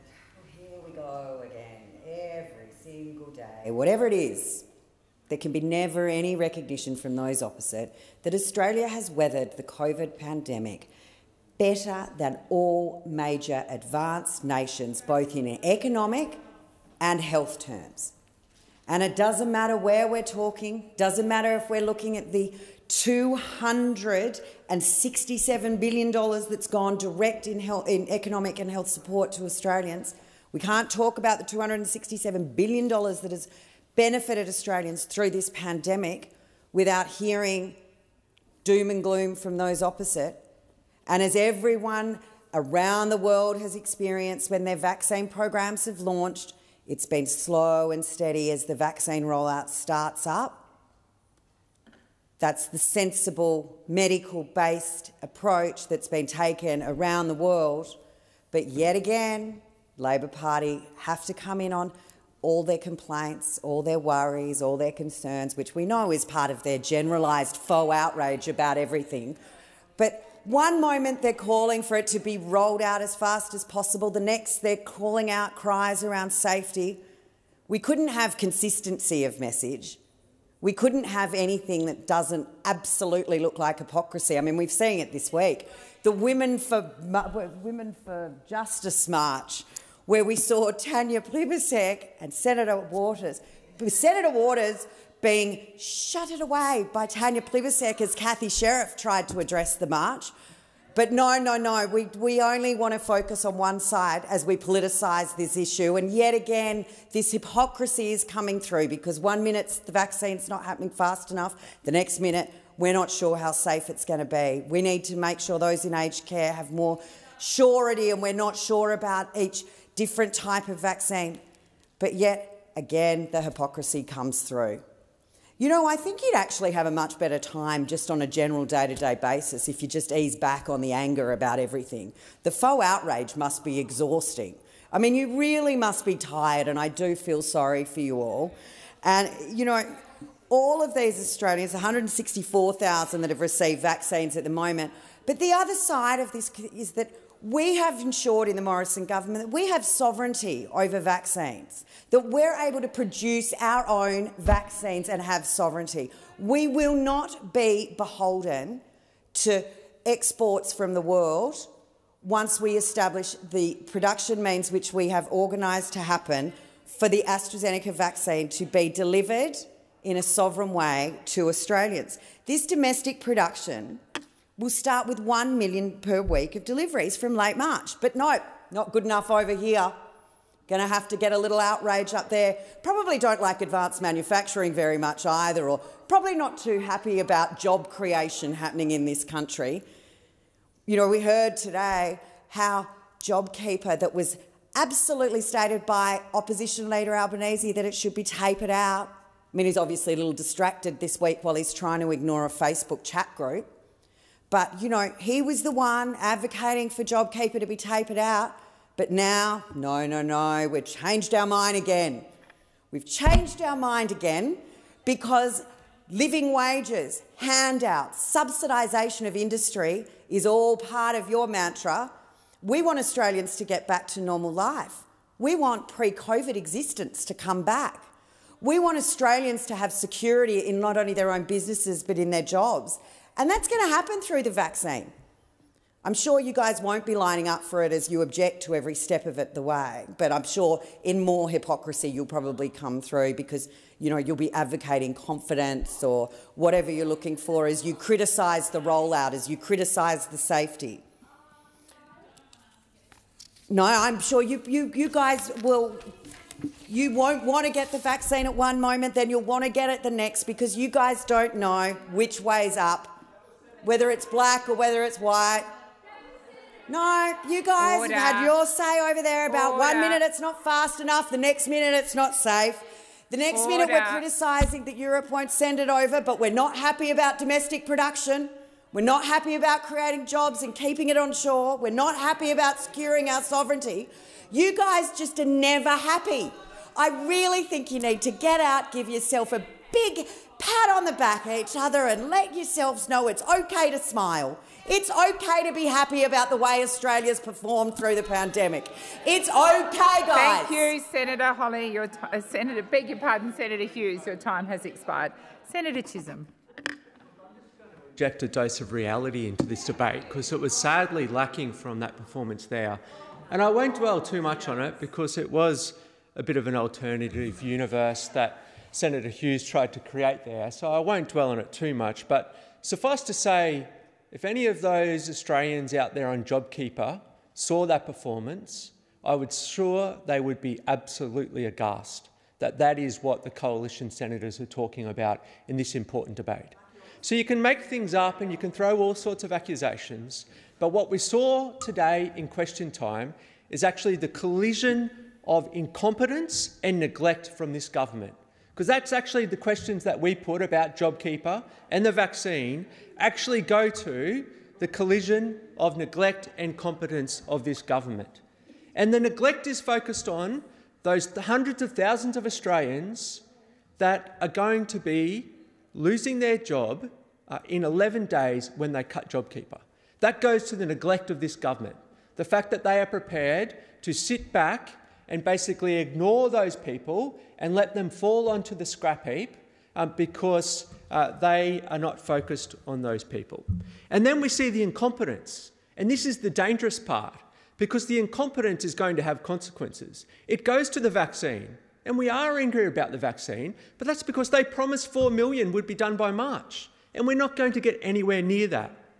And we're also angry because their incompetence on policy solutions is going to ensure those who rely on tourism are going to be worse off as well, which is going to make them cutting JobKeeper worse. So they try and say they've got solutions to these problems, but none of them are actually going to work. The vaccine is slow. Their policy prescriptions around tourism are diabolical and aren't actually going to fix that problem. So they can't put a policy solution in place, they can't get the vaccines delivered on time, and they are showing neglect for those Australians who are going to be cut off JobKeeper shortly. And that is a significant impact in Queensland. And what we saw is a level of arrogance from this government when the Treasurer, Mr Frydenberg, travelled to Cairns and Senator Green was there waiting for him. And he had no policy solution, he had no detail that he was going to do to roll out for the tourism industry. And there's 172,000 Queenslanders who rely on JobKeeper, and they are going to lose their payments in 11 days. That will actually cut $83 million a week from Queensland's economy. We can't afford to fall off a cliff when this ends. International borders remain closed, and we know the reason why. But the slow pace of the vaccine rollout is actually going to ensure that those international borders are closed for longer. And what's been estimated across Australia is that 100,000 people will lose their job. We understand that a quarter of Queensland's 40,000 tourism businesses have predicted they will go bust when JobKeeper ends.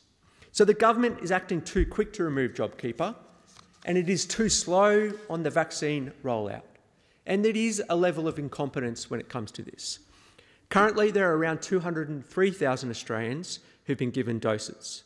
The Prime Minister promised there would be 4 million doses administered by the end of March. According to the news reports, we are 2.1 million doses below the required level to meet that 4 million target.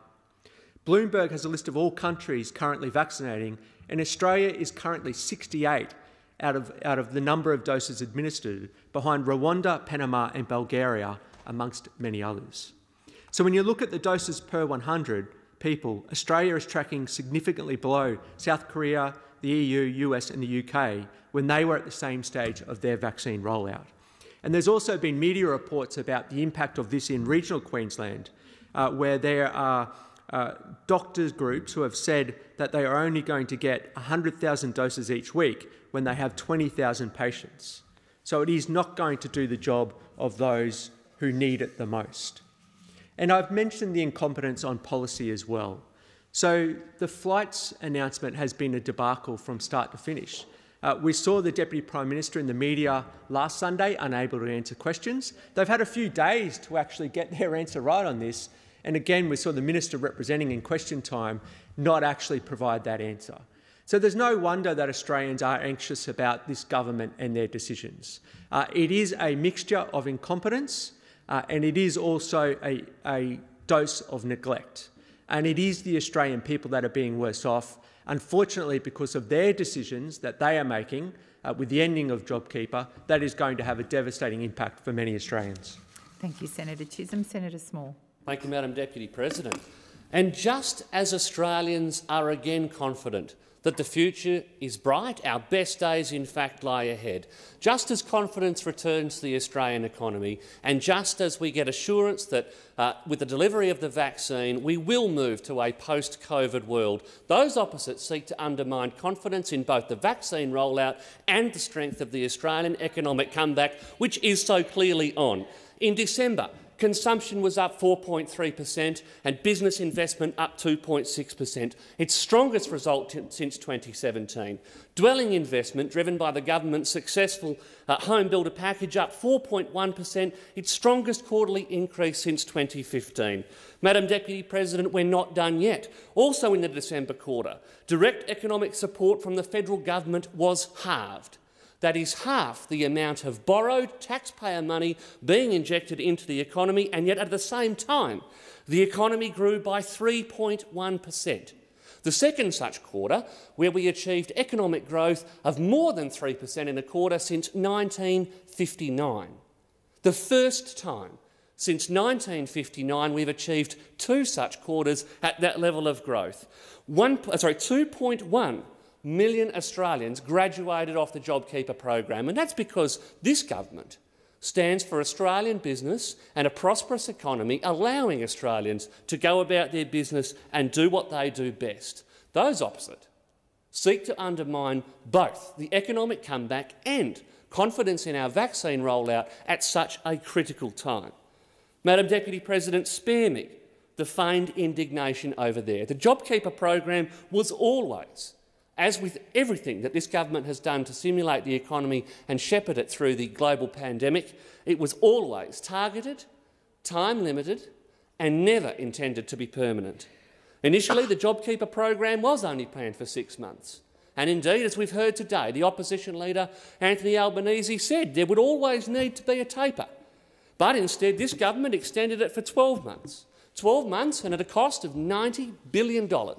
Being the single largest economic support program of any government since this nation was federated.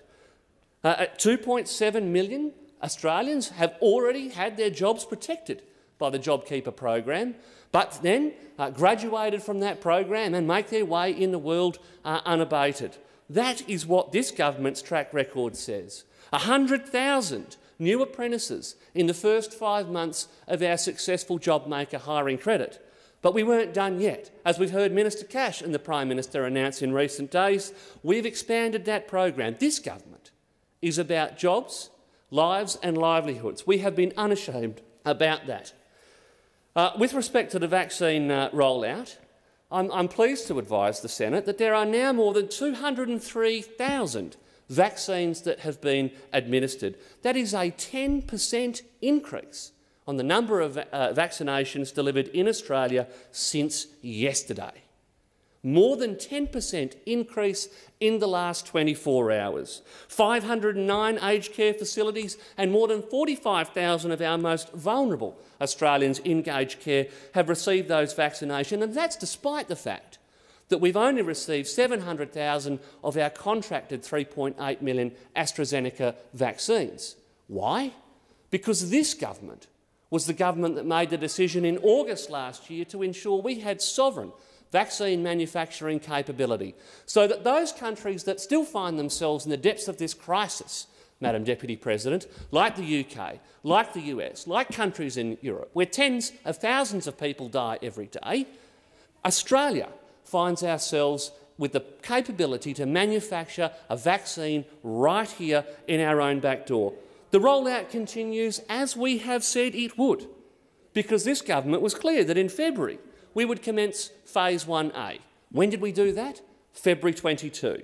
The AstraZeneca program was always scheduled to commence in March, and lo and behold, we find ourselves about to commence phase 1B with the AstraZeneca vaccine 4 weeks after the commencement of 1A. Already, more than 1,000 general practices across this nation are ready to administer that vaccine, and we're increasing the capability of the vaccine program by another 4,000 general practices over coming weeks. Rural and regional Australians have been considered, with the phases not applying in those isolated communities such that travel is not a problem. This government is about lives and livelihoods. Thank you, Madam President. Thank you, Senator Small. Senator Green. Thank you, Madam Deputy President. It's interesting to hear the government talk about confidence, because in Cairns there is no confidence in this government. We know that the member for Leichhardt sits in the government party room. We know that the Treasurer visited Cairns. The Minister for Tourism has visited Cairns. So maybe those three men would like to have a quiet word with the senators opposite and the members of the government party room, because there is no confidence in Cairns, and when they come in here and talk about how great everything is going, it shows how out of touch they are with the reality, with the what people are facing in Far North Queensland right now. People in Far North Queensland are listening to the words in this place. They have heard that the government promised 4 million vaccines by the end of March. They also heard that we would be fully vaccinated by the end of October. Well, it took 2 questions from Senator Gallagher over here the other day to find out that we will not be fully vaccinated in October.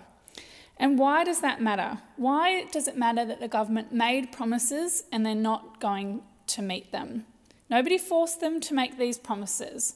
Nobody forced them to make these commitments. Why does it matter? Well, the government has also said that international travel will return in October in line with the vaccination program. So there are people in my community who are listening to the promises the government is making about delivering 4 million vaccines, about making sure that all Australians are fully vaccinated by October, and they are planning their financial security, their economic security around these promises. That's why it matters. In 11 days, 8,000 workers in Cairns will lose JobKeeper. Cairns has the highest number of JobKeeper recipients of any postcode outside the big cities and their suburbs. And I've heard the arguments opposite today that from the ministers answering questions that JobKeeper was always supposed to be temporary and targeted. Well, in terms of targeting, wouldn't you think that targeting JobKeeper and extending JobKeeper to one of the hardest hit communities in our country would be a good thing for this government to do? Absolutely it is. But they are not doing that. Instead, they've come up with some haphazard scheme, a scheme that they don't even have the details on yet. They haven't actually decided whether it's a cap, whether it's demand, what destinations will be on that list.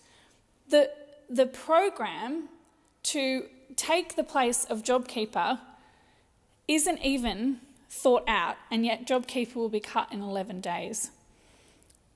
What operators are saying, though, and we've heard a lot from those opposite about what Labor is saying, but the operators, the tourism operators in Cairns, have made many comments since the Morrison government made its so-called aviation announcement and in the lead-up to JobKeeper. Tony Baker, the Managing Director of Quicksilver, said that continued government support was needed to survive. Anything that encourages visitors is great, he said, but we still need some form of ongoing wage subsidy. On the federal government's aviation package, Perry Jones from Ocean Free sums up the concerns that many have. He said, on the 1st of April, if there is no one on that boat, there's no wages coming in. And of the half-price flight scheme, he said that the only problem is that it doesn't mean they're going to be on my boat. This is what these two tourism operators are saying publicly. What they are saying privately is that they have been left behind by this government, that they have no confidence in this government to deliver the vaccination rollout in the timeline that they promised. No one forced them to make those promises, but they can't even live up to those. They are saying privately that they are terrified. They are going to lose their jobs, they're going to lose their businesses. It is a major concern for people who have listened to what this government has said, the promises on vaccinations, 4 million vaccinations by the end of March, fully vaccinated by the end of October, that this government is not delivering on its Senator promise. Green, your time has expired. So the question is, the motion is moved by Senator Brown to take note of answers be agreed to. Those of that opinion say aye. Against, I believe the ayes have it. Senator Thorpe. Thank you, Deputy President. I rise to take note of the Minister's answer to my question on Aboriginal deaths in custody. So which Minister? Sorry, Senator Thorpe. Minister Birmingham. Minister Birmingham. Thank you. Calling what the Minister gave an answer is a bit rich, because it was not an answer at all. It was more platitudes and motherhood statements about how they care about ending Aboriginal deaths in custody, how they are taking action and how they are taking them seriously, inverted commas. And then they say that they are sorry and that it's a tragedy. What a joke. Sorry means you don't do it again. We're sick of hearing this country saying sorry and continuing the genocide that started over 200 years ago. The Minister had the gall to give his non-answer to this chamber with one of the Royal Commissioners, Senator Dodson, present. Words are cheap, and this government's words are even cheaper. They spend thousands on an empathy consultant, and that's the best they can do. Either this government is beyond help or the consultant wasn't any good. The government is always rolling out their absolutely discredited, dodgy Deloitte review into the implementation of the Royal Commission into Aboriginal Deaths in Custody to congratulate themselves for implementing the recommendations. Well, that review is wrong. The review did not consult with Aboriginal people or Aboriginal organisations. It was a desktop review. Deloitte's review counted government action towards implementing a recommendation as having completed the recommendation. They couldn't even get this right. Let's be honest, they didn't even try. Yet they wheel out this absolutely dodgy review that was conducted in the dark just so they can pat themselves on the back to tell us that they're taking action and that they care and that our lives matter. And yet 3 Aboriginal people died in custody last week, in 1 week. Well, over 450 of us have died since the Royal Commission into Aboriginal Deaths in Custody, and well over 580 Aboriginal people have died in the last 40 years. Not enough action, otherwise it wouldn't be happening. This country over-targets our people and has been doing so since the colonial project began in this country. Surely that constitutes ongoing genocide of this country's sovereign First Peoples. Just some weeks ago, countries at the United Nations absolutely slammed this country for over-imprisoning our people. This country has targeted and over-imprisoned us more than any other people on earth. The world is watching, Australia. The number of First Nations women in custody in particular has been called one of the most challenging human rights issues facing Australia. Our women in this country represent the largest cohort of imprisoned people in the country, comprising approximately 34% of the total number of female imprisoned people, despite making up only 2% of the total population. Imprisoning our women, the keepers of our families, even for a day, causes immense distress and disturbance to family and community life. So many of our women are imprisoned for short sentences or non-violent offences. That is when they are actually sentenced, because this country's prisons are heaving with thousands of unsentenced prisoners. This country is happy to be warehousing people in prison instead of supporting them out of poverty. Not surprising, since the first thing that the white settlers did when they came to colonise was to turn our ancestral lands into prisons for their convicts. Not only are our women being warehoused in prison, they are subjected to ongoing violence when they are there, including sexual violence. And we already know that the Prime Minister doesn't care about that now, does he? Particularly when it's happening to black bodies. Our people have the answers and the solutions to ending our over-imprisonment. Come speak to us. Don't commission Deloitte to do a nonsense review so that you can pat yourselves on the back while hundreds of us are dying in prison cells. Shame. The question is the motion moved by Senator Thorpe be agreed to. Those of that opinion say aye. Contrary no. The ayes have it. Are there any notices of motion to be given?